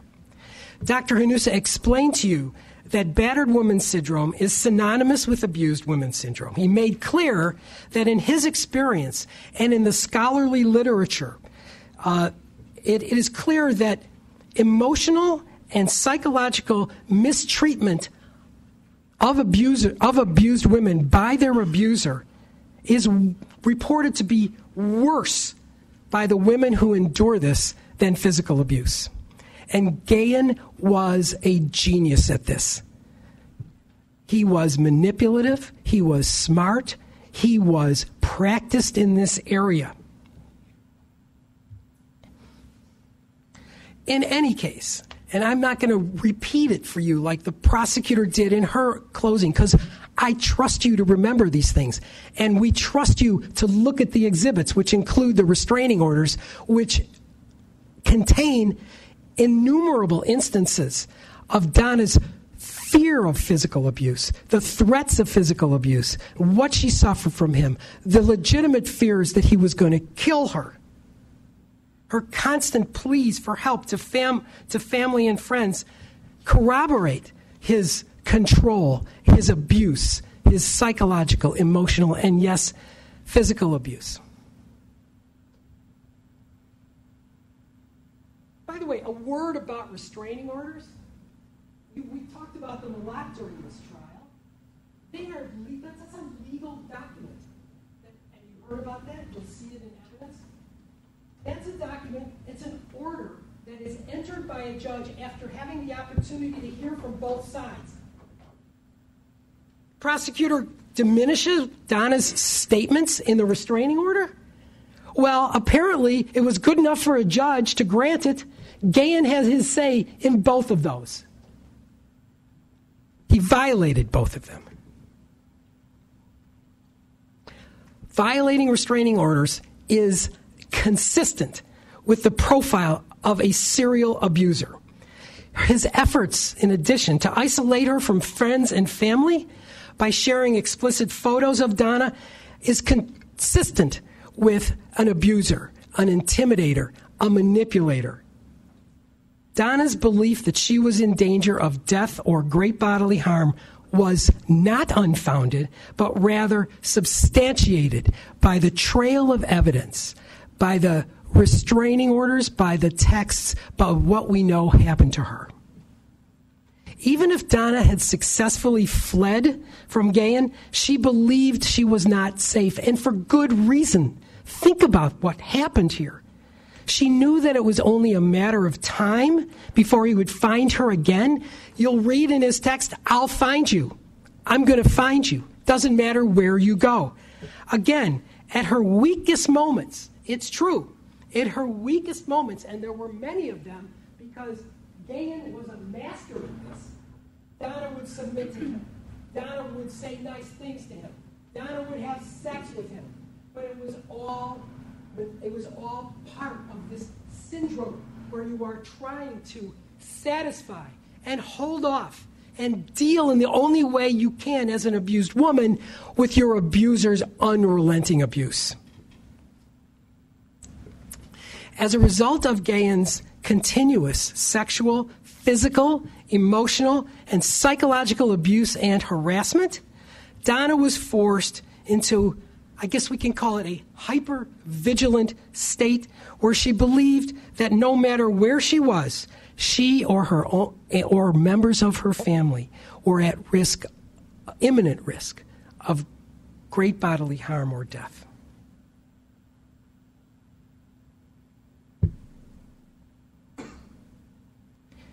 His numerous threats against the lives of Donna, her children, her family, forced her to believe that she had no choice but to proactively terminate the threat. As long as he was alive, Donna and her family were constantly, moment to moment, at all times, under all circumstances, at risk for him to take action which he promised that he would do. Look at his threats. They're there in black and white.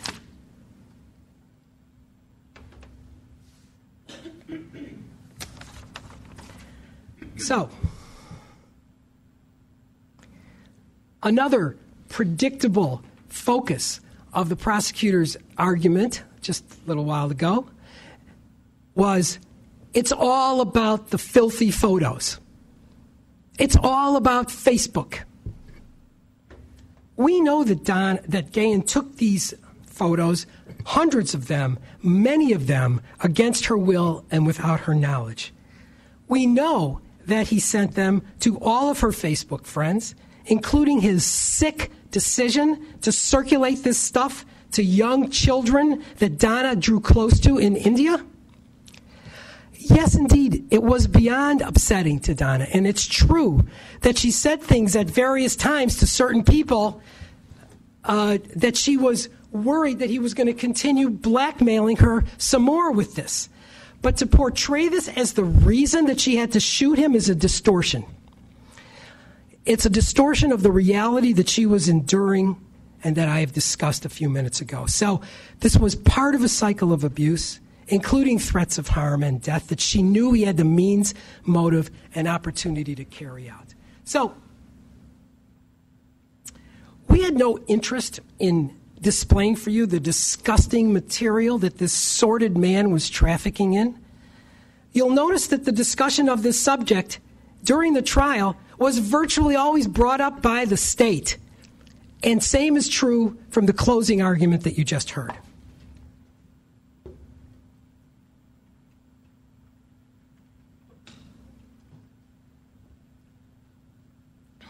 Here's another theme. And boy, did you hear about it just now. Donna Matthews is a disreputable woman. We heard that constantly during the trial. Prosecutors apparently made the calculation that if we can get you to have a low regard for her as a person, then that will narrow the contrast between her and who Michael Gayan was. They seem to ascribe to the theory that for a jury to convict somebody that's charged, you, the jury, must feel personal antipathy towards my client. Well, don't buy it. Don't fall into that. Never mind that Donna has worked her entire life. She's been employed, often 2 jobs at a time. Never mind that she gave birth to 2 daughters and raised them for years as a single mom. And never mind that she served her country overseas for 3 years and trained for the war in Iraq, an Army veteran honorably discharged.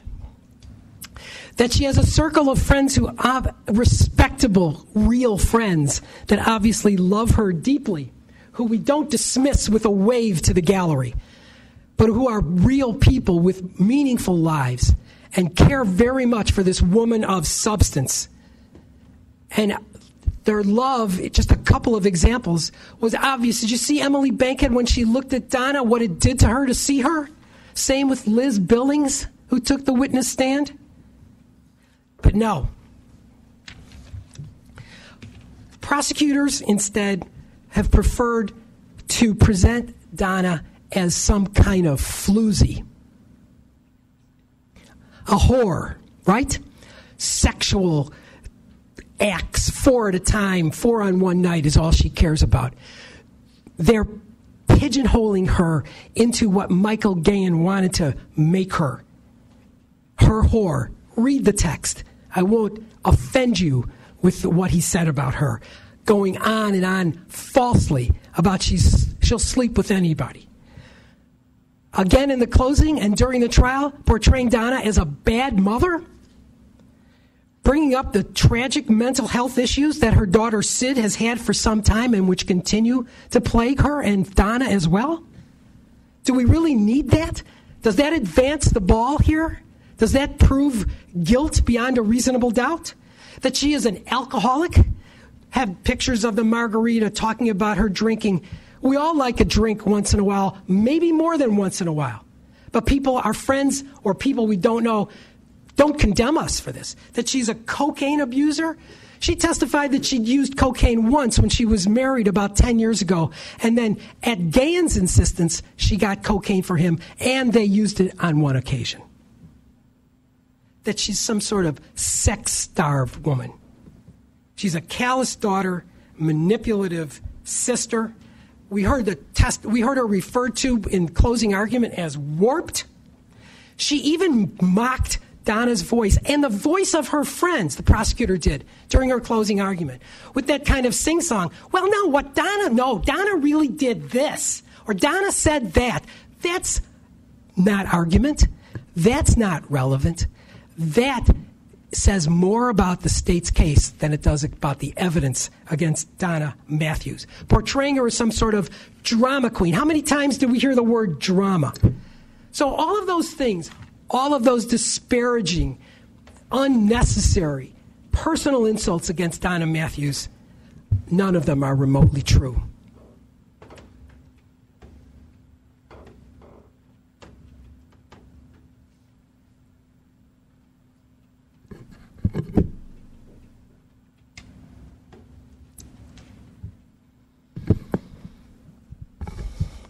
How much did we hear just now about Donna's efforts to conceal her involvement in this shooting? There was plenty. She copped to it when she testified. She regrets it. She wishes that she had not tried to do that. She would have rather done something enormously difficult. She would have rather, shortly afterwards, said, I did this. I killed him. I'm coming back. Lock me up. But instead, she panicked, had a normal human reaction to this. She tried ineptly to cover her tracks, to figure out what can I do here? Is that so hard to understand? Does that have anything to do with her state of mind at the relevant times before the shooting and at the time of the shooting?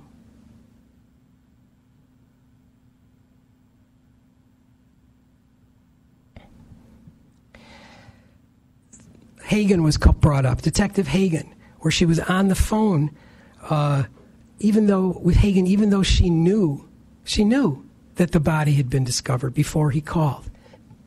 And what does she do? She talks to him as if that weren't the case. And she testified about this. She was relieved that finally some Kenosha police officer who'd never tried to help her before was listening to her and taking things down and wanted to help. This was the kind of state of mind that continued with Donna after this all happened. But she knew Gayan was dead. So law enforcement from Kenosha that had no interest in helping her when she needed it was now offering fake help, knowing Gayan was deceased on their watch. But in the end, despite all of the time that the prosecutor spent on the post-shooting conduct of Donna Matthews, in the end, your focus should be on what led up to the shooting. What was her state of mind? What was going on there? What led her to do this? And whether or not she believed that there was an imminent threat to her and her family, and it was reasonable. I'm going to talk about the instructions in a few minutes. But the state doesn't agree with that. This is a consciousness of guilt approach that they're taking. Because of how she acted afterwards, you should draw that back to what she did before. But it's a stretch, folks. What really matters is what happened before.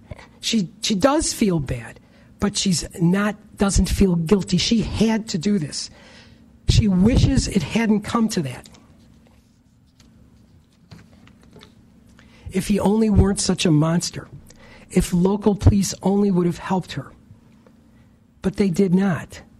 She ran out of options. Death or great harm to her family was imminent, and she reasonably believed that. As she said, she had to do this to save the lives of her family members and herself.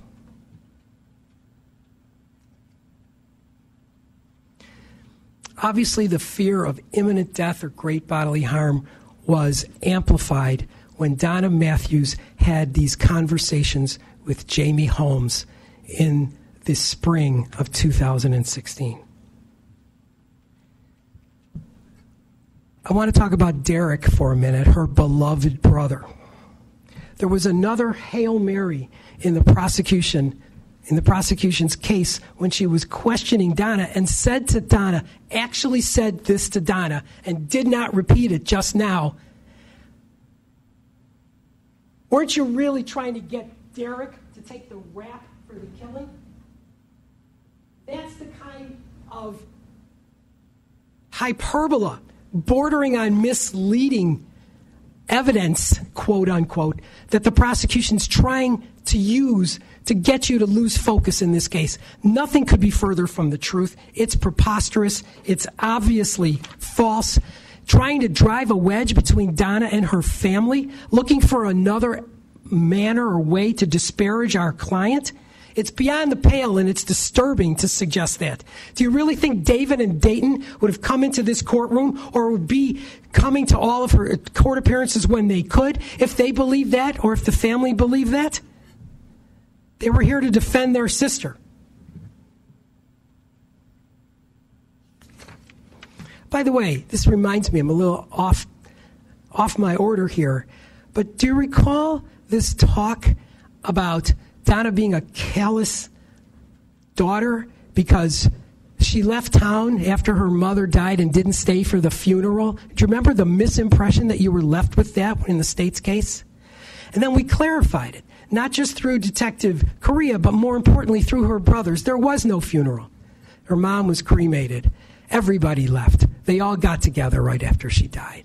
Again, gratuitous efforts to disparage my client, Donna Matthews, who does not deserve that kind of thing.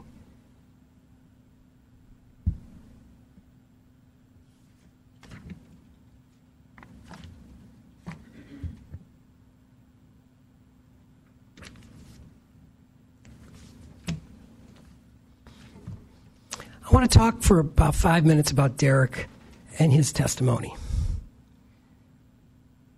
One of the things that really jumped out when he testified, when he was being asked by the state questions about Michael Gahan, you will remember this quote. When they asked him about, did it seem like he was in love, or something led up to this answer, and what he said was, he was not a man in love. He was a man possessed. That's what Derek said to the prosecutor, who was hoping for a better answer. These are some of the things that Derek told you when he testified. He told you that, and this is from his firsthand experience living practically next to Donna and knowing Gahan like few other people did, being exposed to him so often. He said every day Donna was afraid of getting killed or having her family getting killed. He said, I just did not want to lose my sister. Derek said, when I went to the police, I told you guys this guy is threatening my family. Me. He refers back to himself. And I didn't want nothing to do with this. And I kind of got the impression that my sister, either you're going to have to die or he's going to have to die. It's what it came down to with her. She was in fucking hell, to use his words. I couldn't do it for her. I could understand her agony because you see it in somebody's eyes. He said, she would be dead. Haven't I told you how crazy this guy was with my sister's death? Now, this is a state witness, right? This is a person who got up there and the state wanted him to say things that would help their case. In fact, they went to visit him in the jail before he testified to show him photos and text and all this other social media stuff to get him to hope, that he would now dislike Donna. And perhaps he wouldn't say these kinds of things when he testified.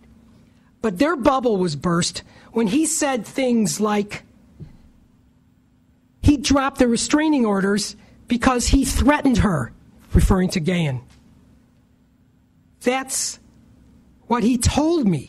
That's what she told me. He threatened her family. This guy would not leave her alone. He threatened to kill her. He threatened to kill people in her family. He knew where my mother lived. He went there. He scared the shit out of her. That's what he said. There's much, much more of this. I'm not going to take up your time. You heard this. You remember this. Derek Matthews loved Donna. He still does. He felt for her very deeply. He was scared for her. He was threatened by Gayen words out of his own mouth. And Donna knew all this.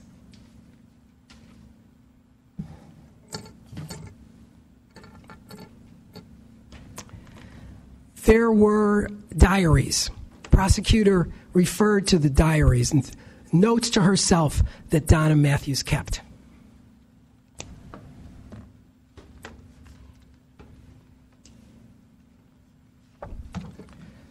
I know I'm trying to plow through this, folks. I've got a little bit more to say. I know it's late. It's kind of hot. Bear with me.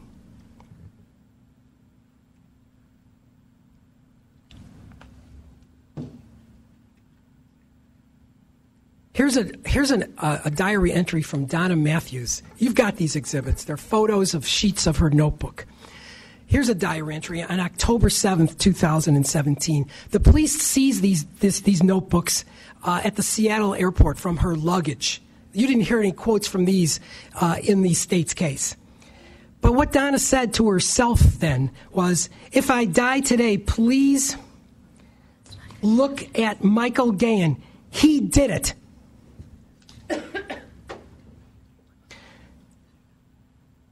Another one of her diary entries.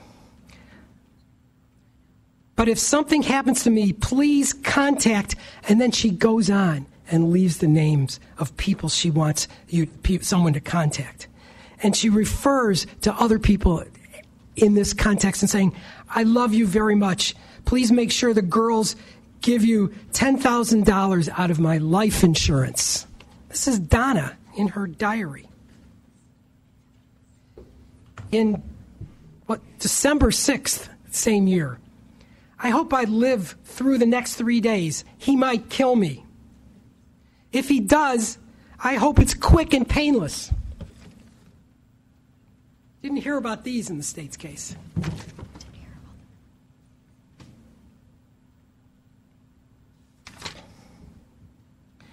So,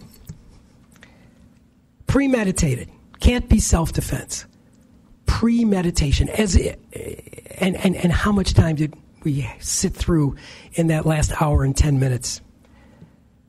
This is and continues to be the holy grail of the state's case.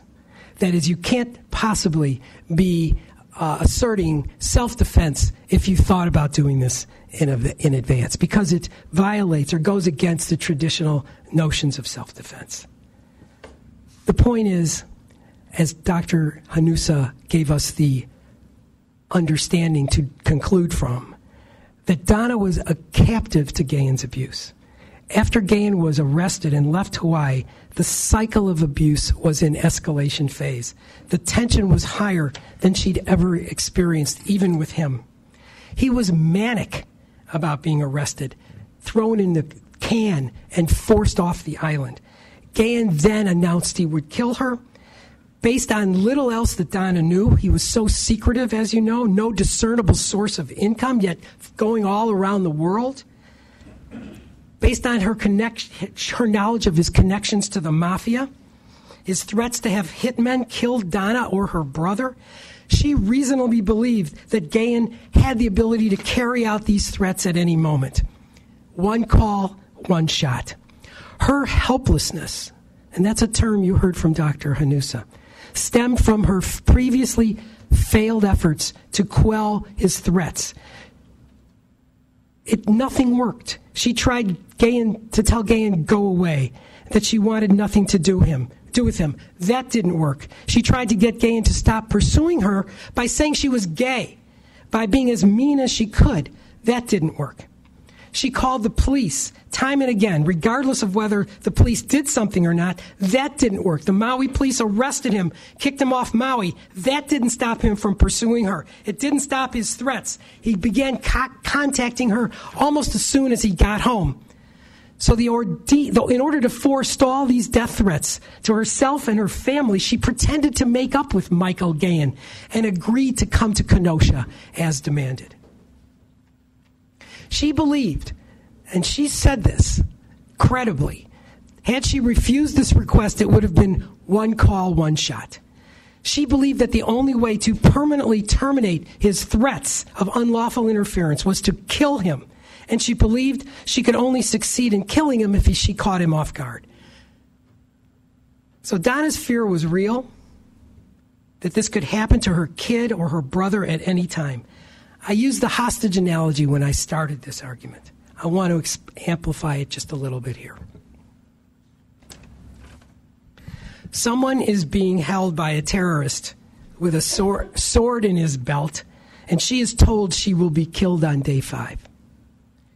She manages somehow to kill him on day 4. Is that premeditation? It sure is. Is it justified? It sure is. Just a quick note on armed burglary.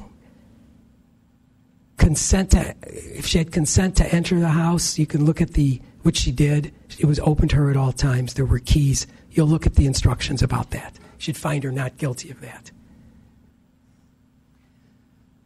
So her fear was imminent. The threat was dreadfully visible, and it was horrifyingly invisible. That's important. So I want to talk to you now as I conclude about self-defense and the instructions that the judge has already given you. First of all, the word imminent appears in those instructions. You've heard the prosecutor give you her own construction of what that word means. You won't see a definition of imminent in all of those pages of instructions. You can use your own definition of it. And that definition needs to expand and be flexible based on the abused woman's syndrome that Donna was laboring under. If something is inevitable, is it imminent? That's for you to decide. If something is impending, is it imminent? That's for you to decide, not for the prosecutor to tell you what imminent is. Imminent is in the mind and in the eye and in the heart of the abused, and that's Donna Matthews.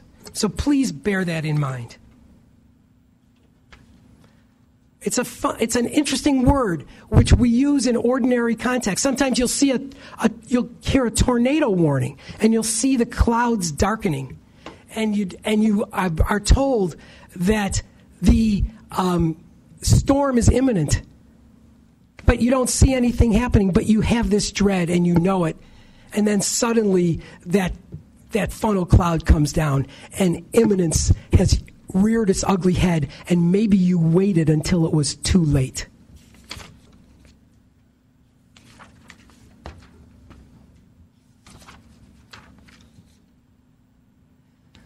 So these instructions are very involved, as you heard when the judge read them.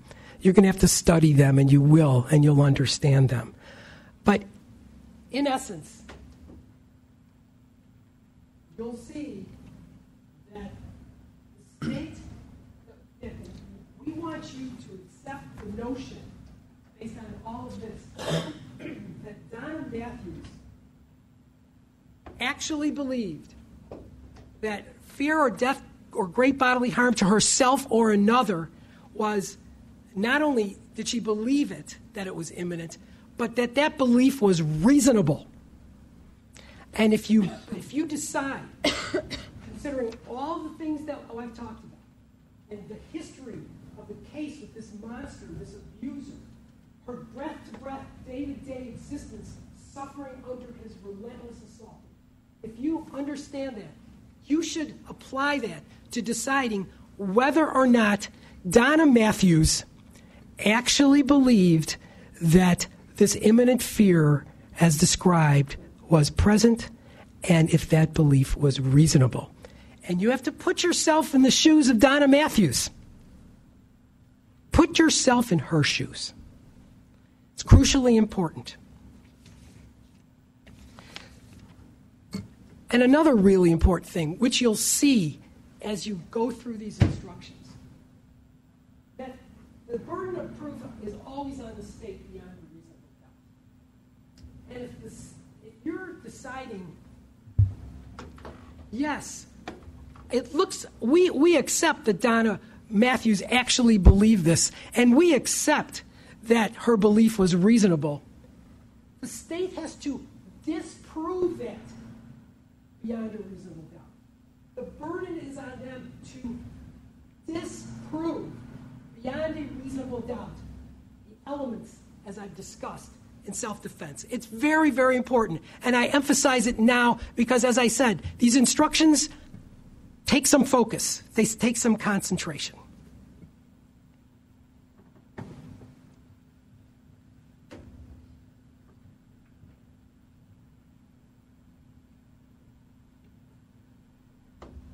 So, in that regard, the state has not met their burden. I tell you that right now.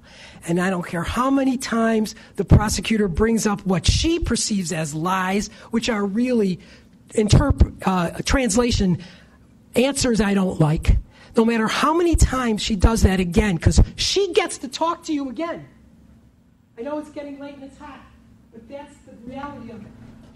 The state gets, because they have such a heavy burden of proof, they get the last word. I don't like that, but that's the rule. Ask her, have you proven beyond a reasonable doubt? Have you disproven beyond a reasonable doubt what the defense said happened here? I don't think so. These facts establish that Donna Matthews should be acquitted of first-degree murder and second-degree murder.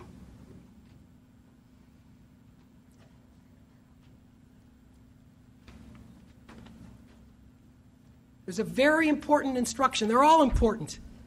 Prosecutor will probably want to emphasize hers. I want to emphasize this one. I'm going to read it to you. Please listen to me. If you can reconcile the evidence upon any reasonable hypothesis of innocence, any reasonable hypothesis consistent with the defendant's innocence, you should do that and return a verdict of not guilty. That's a very, very important instruction. That's fundamental to this case and all cases. Reasonable hypothesis of innocence. In this case, did Donna actually believe that that there was this imminent fear of great bodily harm and death? And was that belief reasonable? That constitutes a reasonable hypothesis of innocence. And you should accept it consistent with this instruction.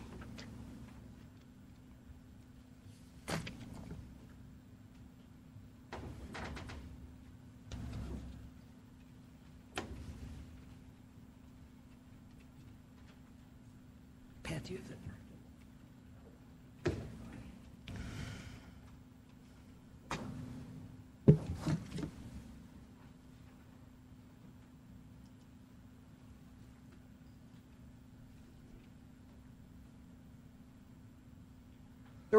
You're going to get several forms of verdict.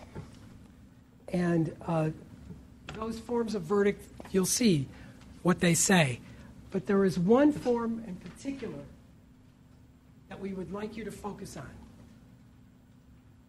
It says, we the jury find the defendant not guilty of first-degree intentional homicide party to a crime as charged in count 1. That's the not guilty verdict. That acquits Donna of first and second degree murder, the one that talks about finding her not guilty in count 1. Folks, he controlled her. Her state of mind was at all times that he could kill her and her family at any moment. She had exhausted her options. She acted in the moment to save herself and her family from a deranged and manipulative monster. Find her not guilty.